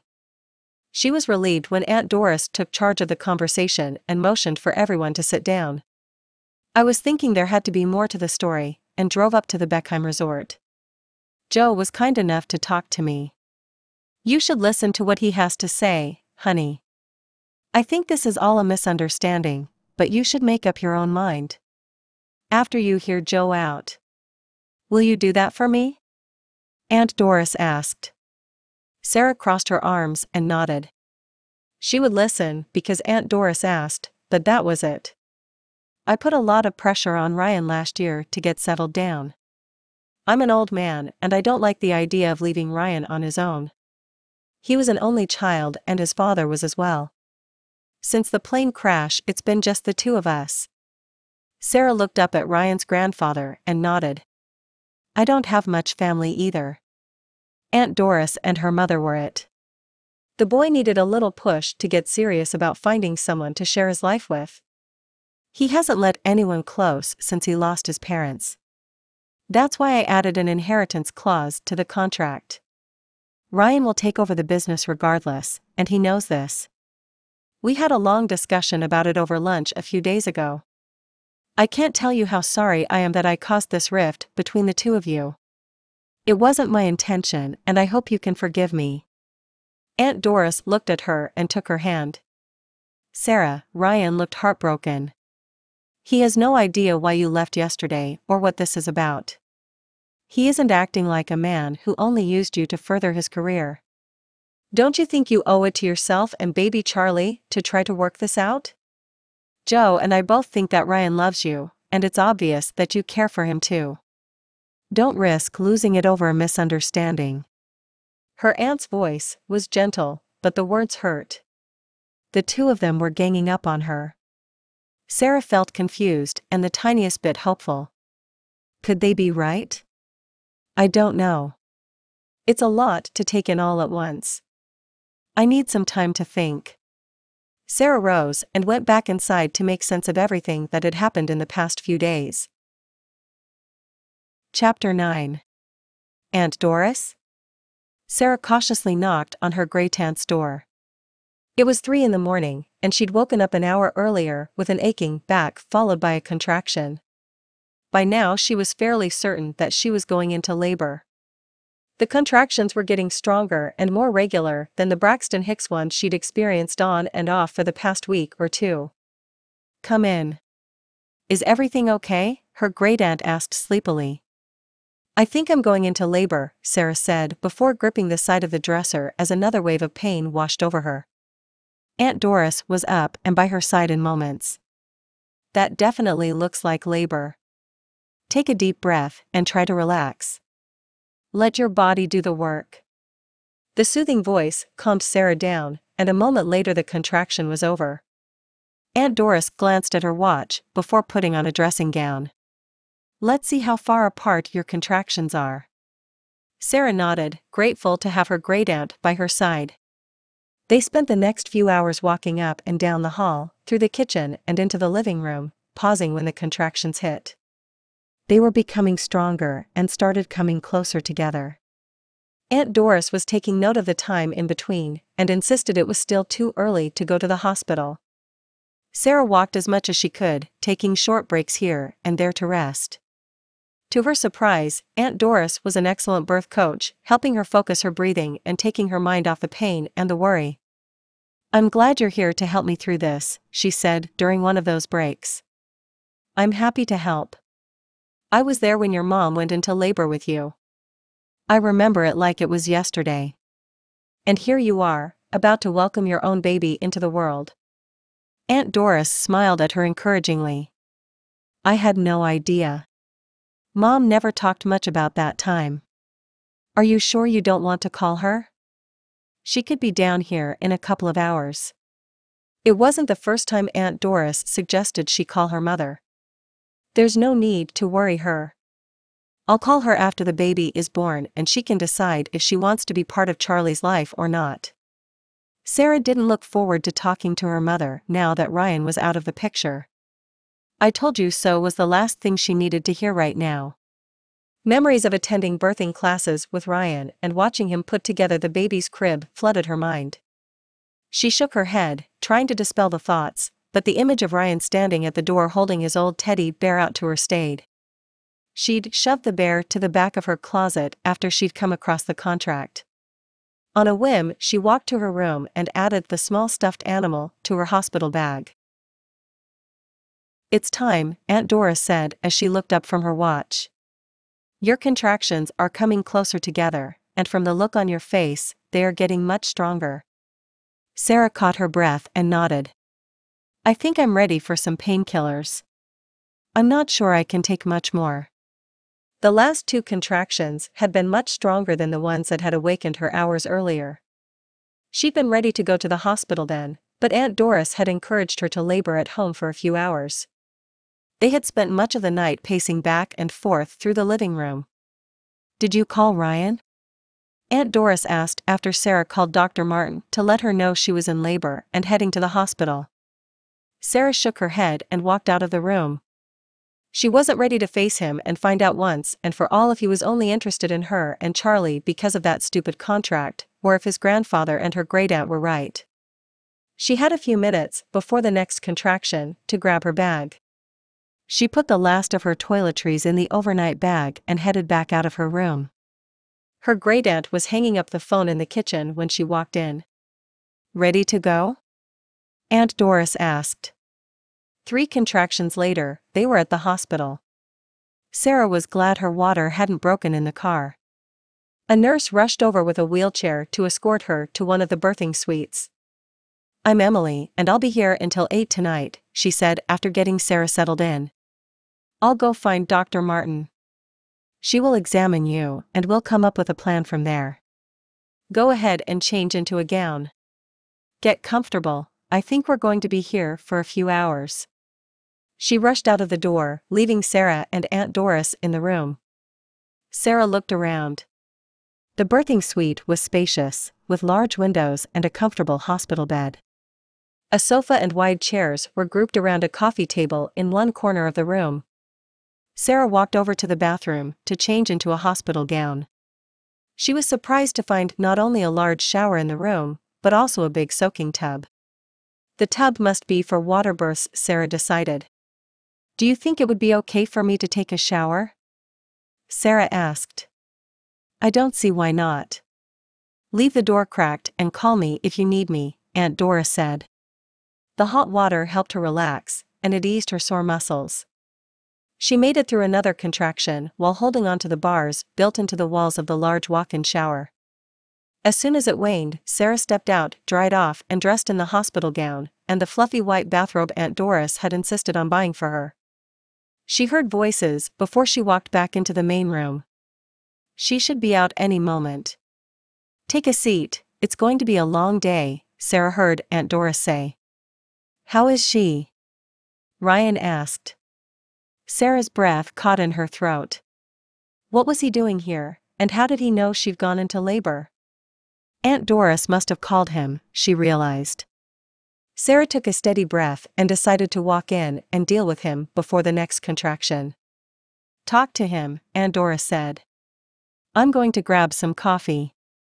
I won't be far if you need me." Sarah looked at Ryan after the door closed behind her aunt, not sure what to say. "Grandpa Joe told me what happened, and that you needed some time," Ryan said. "I'm sorry I didn't tell you about the contract. It was such a non-issue, it didn't even occur to me." He was looking at her with sincerity in his eyes. Sarah wanted to believe him. But could she risk it? "Your grandfather came by and explained what happened." The next contraction started and Sarah stumbled to the chair for something to hold on to. Before she could reach it, Ryan was at her side, steadying her. "Breathe through the pain," he said, while using his hand to knead the muscles of her lower back. He remembered everything they had learned in their birth preparation class. Sarah's eyes filled with tears, and it wasn't because of the increasingly stronger pain. "Thank you, that helps," she grit out between clenched teeth. "Any changes to the birth plan?" Ryan asked. The pain was waning and Sarah laughed wryly. "I'm starting to reconsider the whole natural birth idea. Painkillers are looking better and better." Ryan guided her to the couch to allow her to sit and rest long enough to catch her breath. "Anita talked about this, remember? The birth plan is flexible. We can try some of the techniques to ease your pain naturally, if you'd like. Or I can get the nurse and we'll ask about those pain meds." "There's nothing wrong with changing your mind," Ryan said. "I'm glad you're here." "I don't want to do this alone," she admitted, looking at her bare toes sticking out of the plastic slippers the hospital had provided her with. "Good. I would like to be here for you and Charlie, if that's okay. We can figure out everything else later," he said. Sarah looked up and saw his open and honest smile. It gave her courage. "I want to keep trying for a natural childbirth," she said. The door opened and Dr. Martin walked in with Nurse Emily. "Let's check you and see how far you're dilated," the doctor said. Ryan helped Sarah to the bed, stopping when another contraction started. Dr. Martin and the nurse exchanged a serious look, but didn't say a word. "Do you want me to leave?" Ryan asked. Sarah shook her head and clutched his hand more tightly.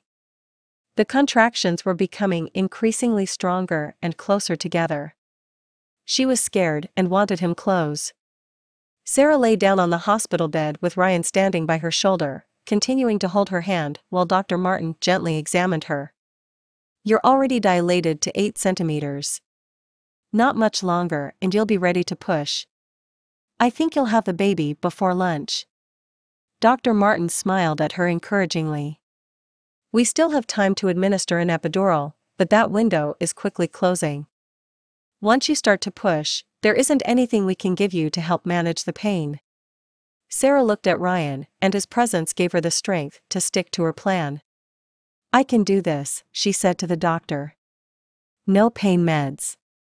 Dr. Martin left to check on another patient, promising to return shortly. Emily stayed in the room with them, wiping Sarah's brow and offering her ice chips as the contractions started coming closer and closer together. The next hour passed in a blur. At some point, Aunt Doris poked her head in the door to let them know that she would be in the waiting room keeping Grandpa Joe company. "I called him on my way over here," Ryan admitted. Sarah nodded and grabbed the bed rail as the next contraction started. The pain and pressure took her breath away. It was all she could do to suppress the urge to start pushing. "You're fully dilated," Dr. Martin declared the next time she stopped by to check on Sarah.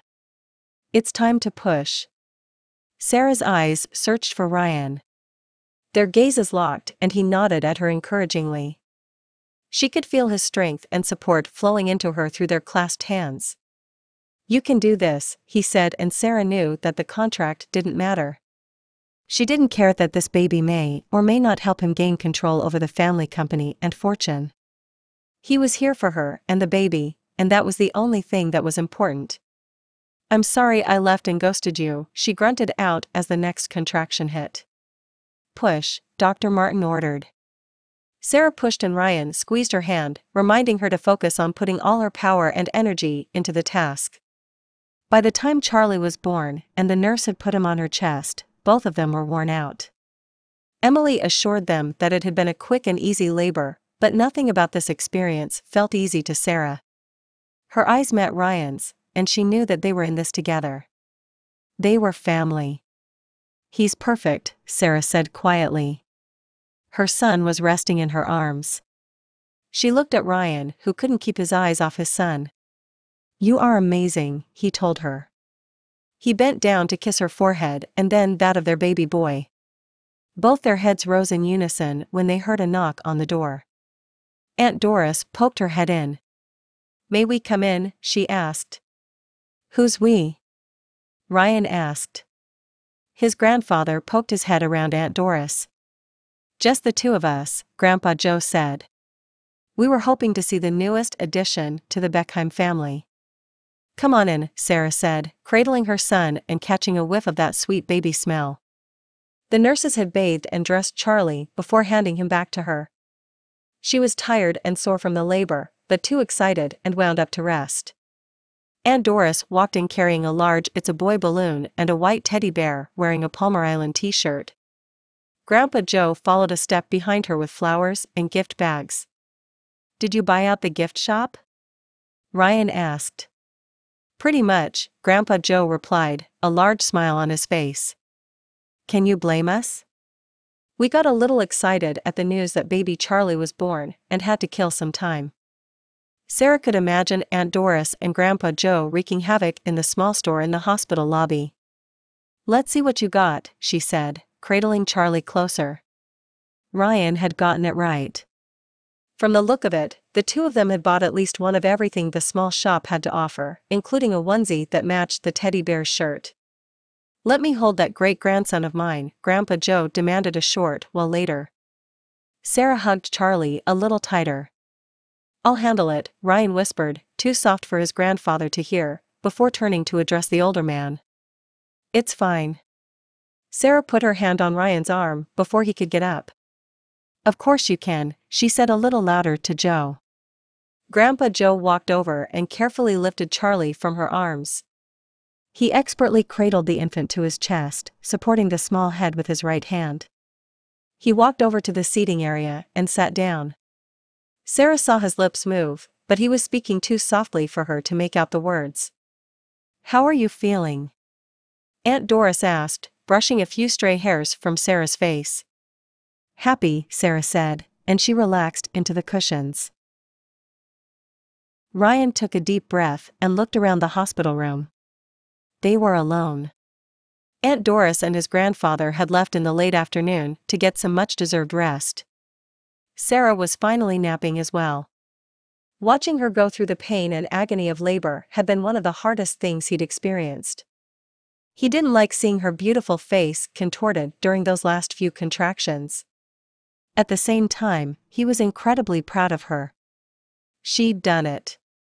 She'd stuck to their birth plan and had given birth to their son without painkillers or epidurals. He held Charlie, watching his son breathe softly as he slept in his arms. Ryan couldn't believe the baby boy was here. He was a father. The past few hours had gone by quickly, and the experience of watching his son being born hadn't quite sunk in yet. They were parents, in charge of raising this tiny human being. A few months ago, the idea of raising a family would have scared the wits out of him. Now he couldn't imagine anything better. Charlie's eyes started to flutter and his tiny mouth opened, forming an O. He looked surprised to see Ryan. Hey there. I'm your dad. Ryan liked the sound of that. He stood and started gently rocking his son. You're probably getting hungry again. Hang in there. Let's try to give your mom a few more minutes of sleep. Charlie closed his little mouth as if to agree, and looked at him a moment longer before shutting his eyes.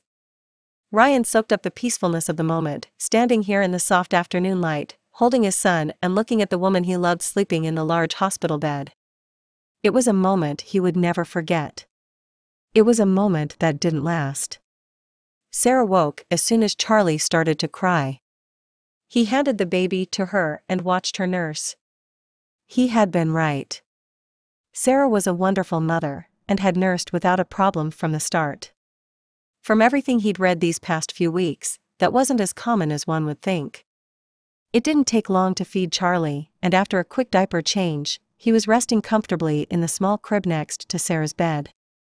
Ryan walked over to the chair that had his jacket slung over the back, and dug around in the pocket until he found the small box he'd tucked in there when leaving for the hospital. He stood there, holding the box in his hand, and suddenly was unsure this was the time and place for what he had planned. Everything okay? Sarah asked. She was sitting up in bed, smiling at him. That's when he knew. It didn't matter that they were in a hospital room, or that they were both exhausted. He strode over to her and got down on one knee. He opened the small box covered in dark blue velvet, and held it up to her, watching her face. He had spent the past weeks imagining this moment. He'd come up with grand speeches and plenty of reasons why she should agree to become his wife. Why couldn't he remember any of it? Marry me, was all he could get out, emotion choking his voice. Ryan held his breath and kept looking at her. Sarah looked stunned for a moment. Then the most brilliant smile spread across her face. Yes.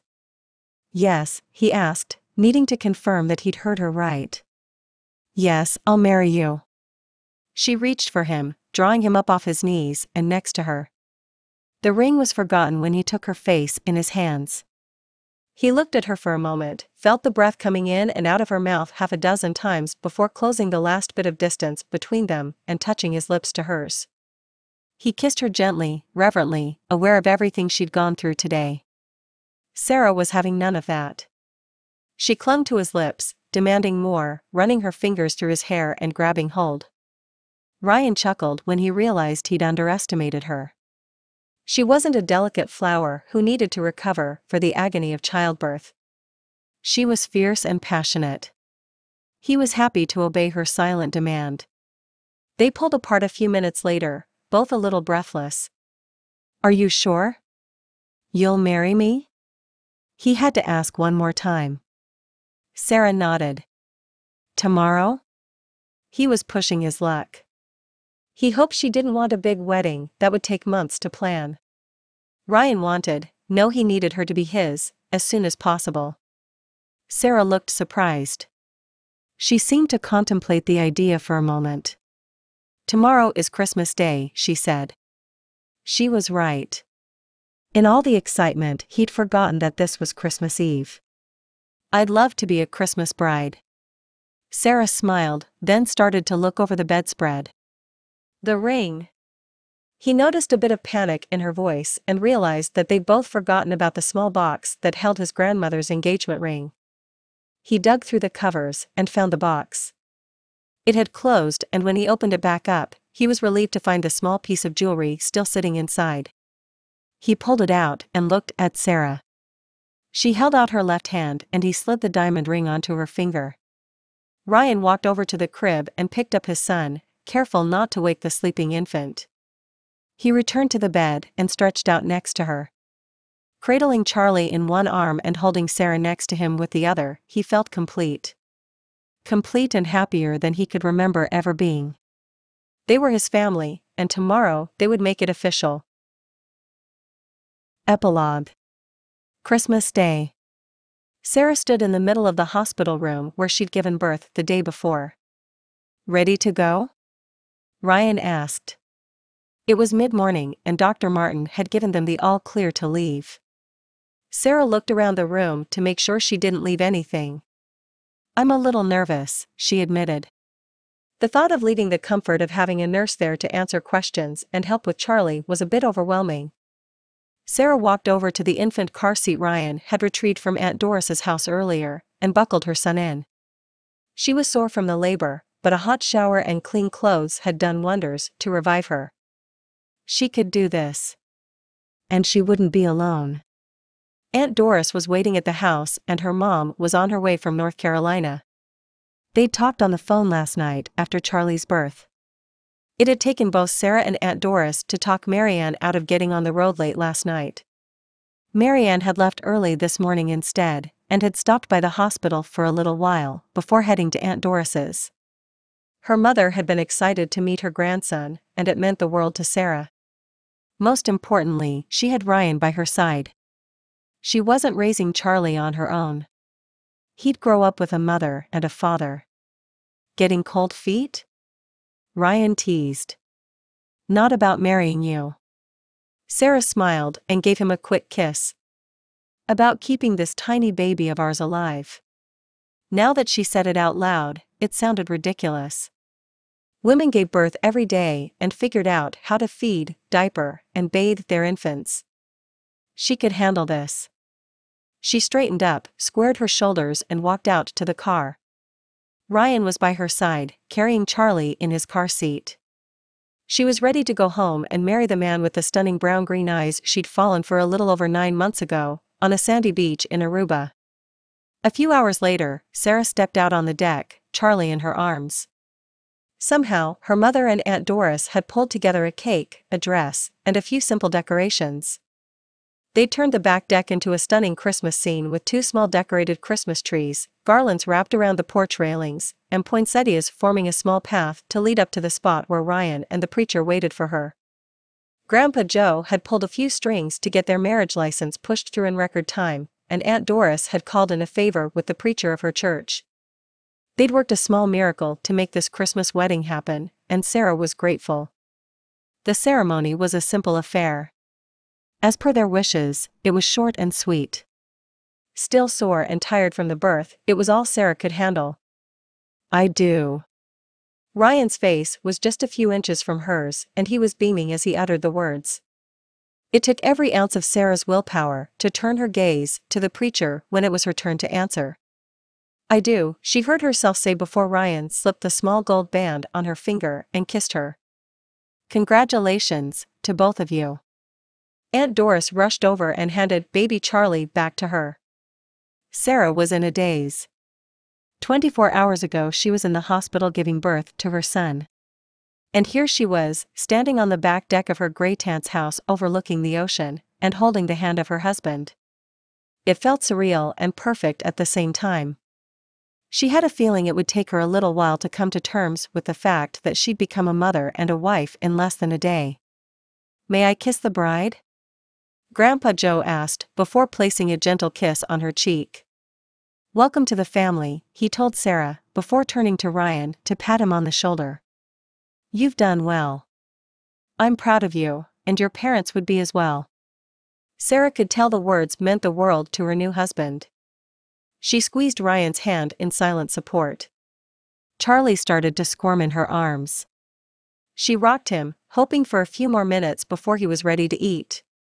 Her mother stood close to the porch door, looking a bit lost. She'd arrived late last night after a call from Aunt Doris, and had been to the hospital early this morning before they were discharged. In the excitement of bringing home a new baby and setting up an impromptu wedding, there hadn't been much time to talk. Sarah walked up to her mother. "I'm glad you're here," she said over Charlie's first few cries. "I wouldn't have missed it for the world," Marianne replied, tears glistening in the corners of her eyes. "You're going to be a wonderful mother to Charlie. I'm sorry I ever doubted that, and I never should have kicked you out. I misjudged you and Ryan both. I hope one day you'll be able to forgive me for that." "I do," Sarah said for the second time, and with just as much conviction as the first time around. "I love you, Mom, and I would love to have you in our lives. Charlie is going to need a grandma." "May I?" Marianne asked, and Sarah handed her the baby. "He looks just like you did when you were born." Her mother's voice was full of emotion. "I can't wait to watch him grow up. I'm going to spoil this little boy rotten. Speaking of which, I bought him a few gifts." Marianne pointed to a stack of presents sitting on the porch table that had been pushed into a corner. "Let's have some cake and then we can open presents," Aunt Doris suggested. Grandpa Joe insisted Ryan and Sarah cut the cake.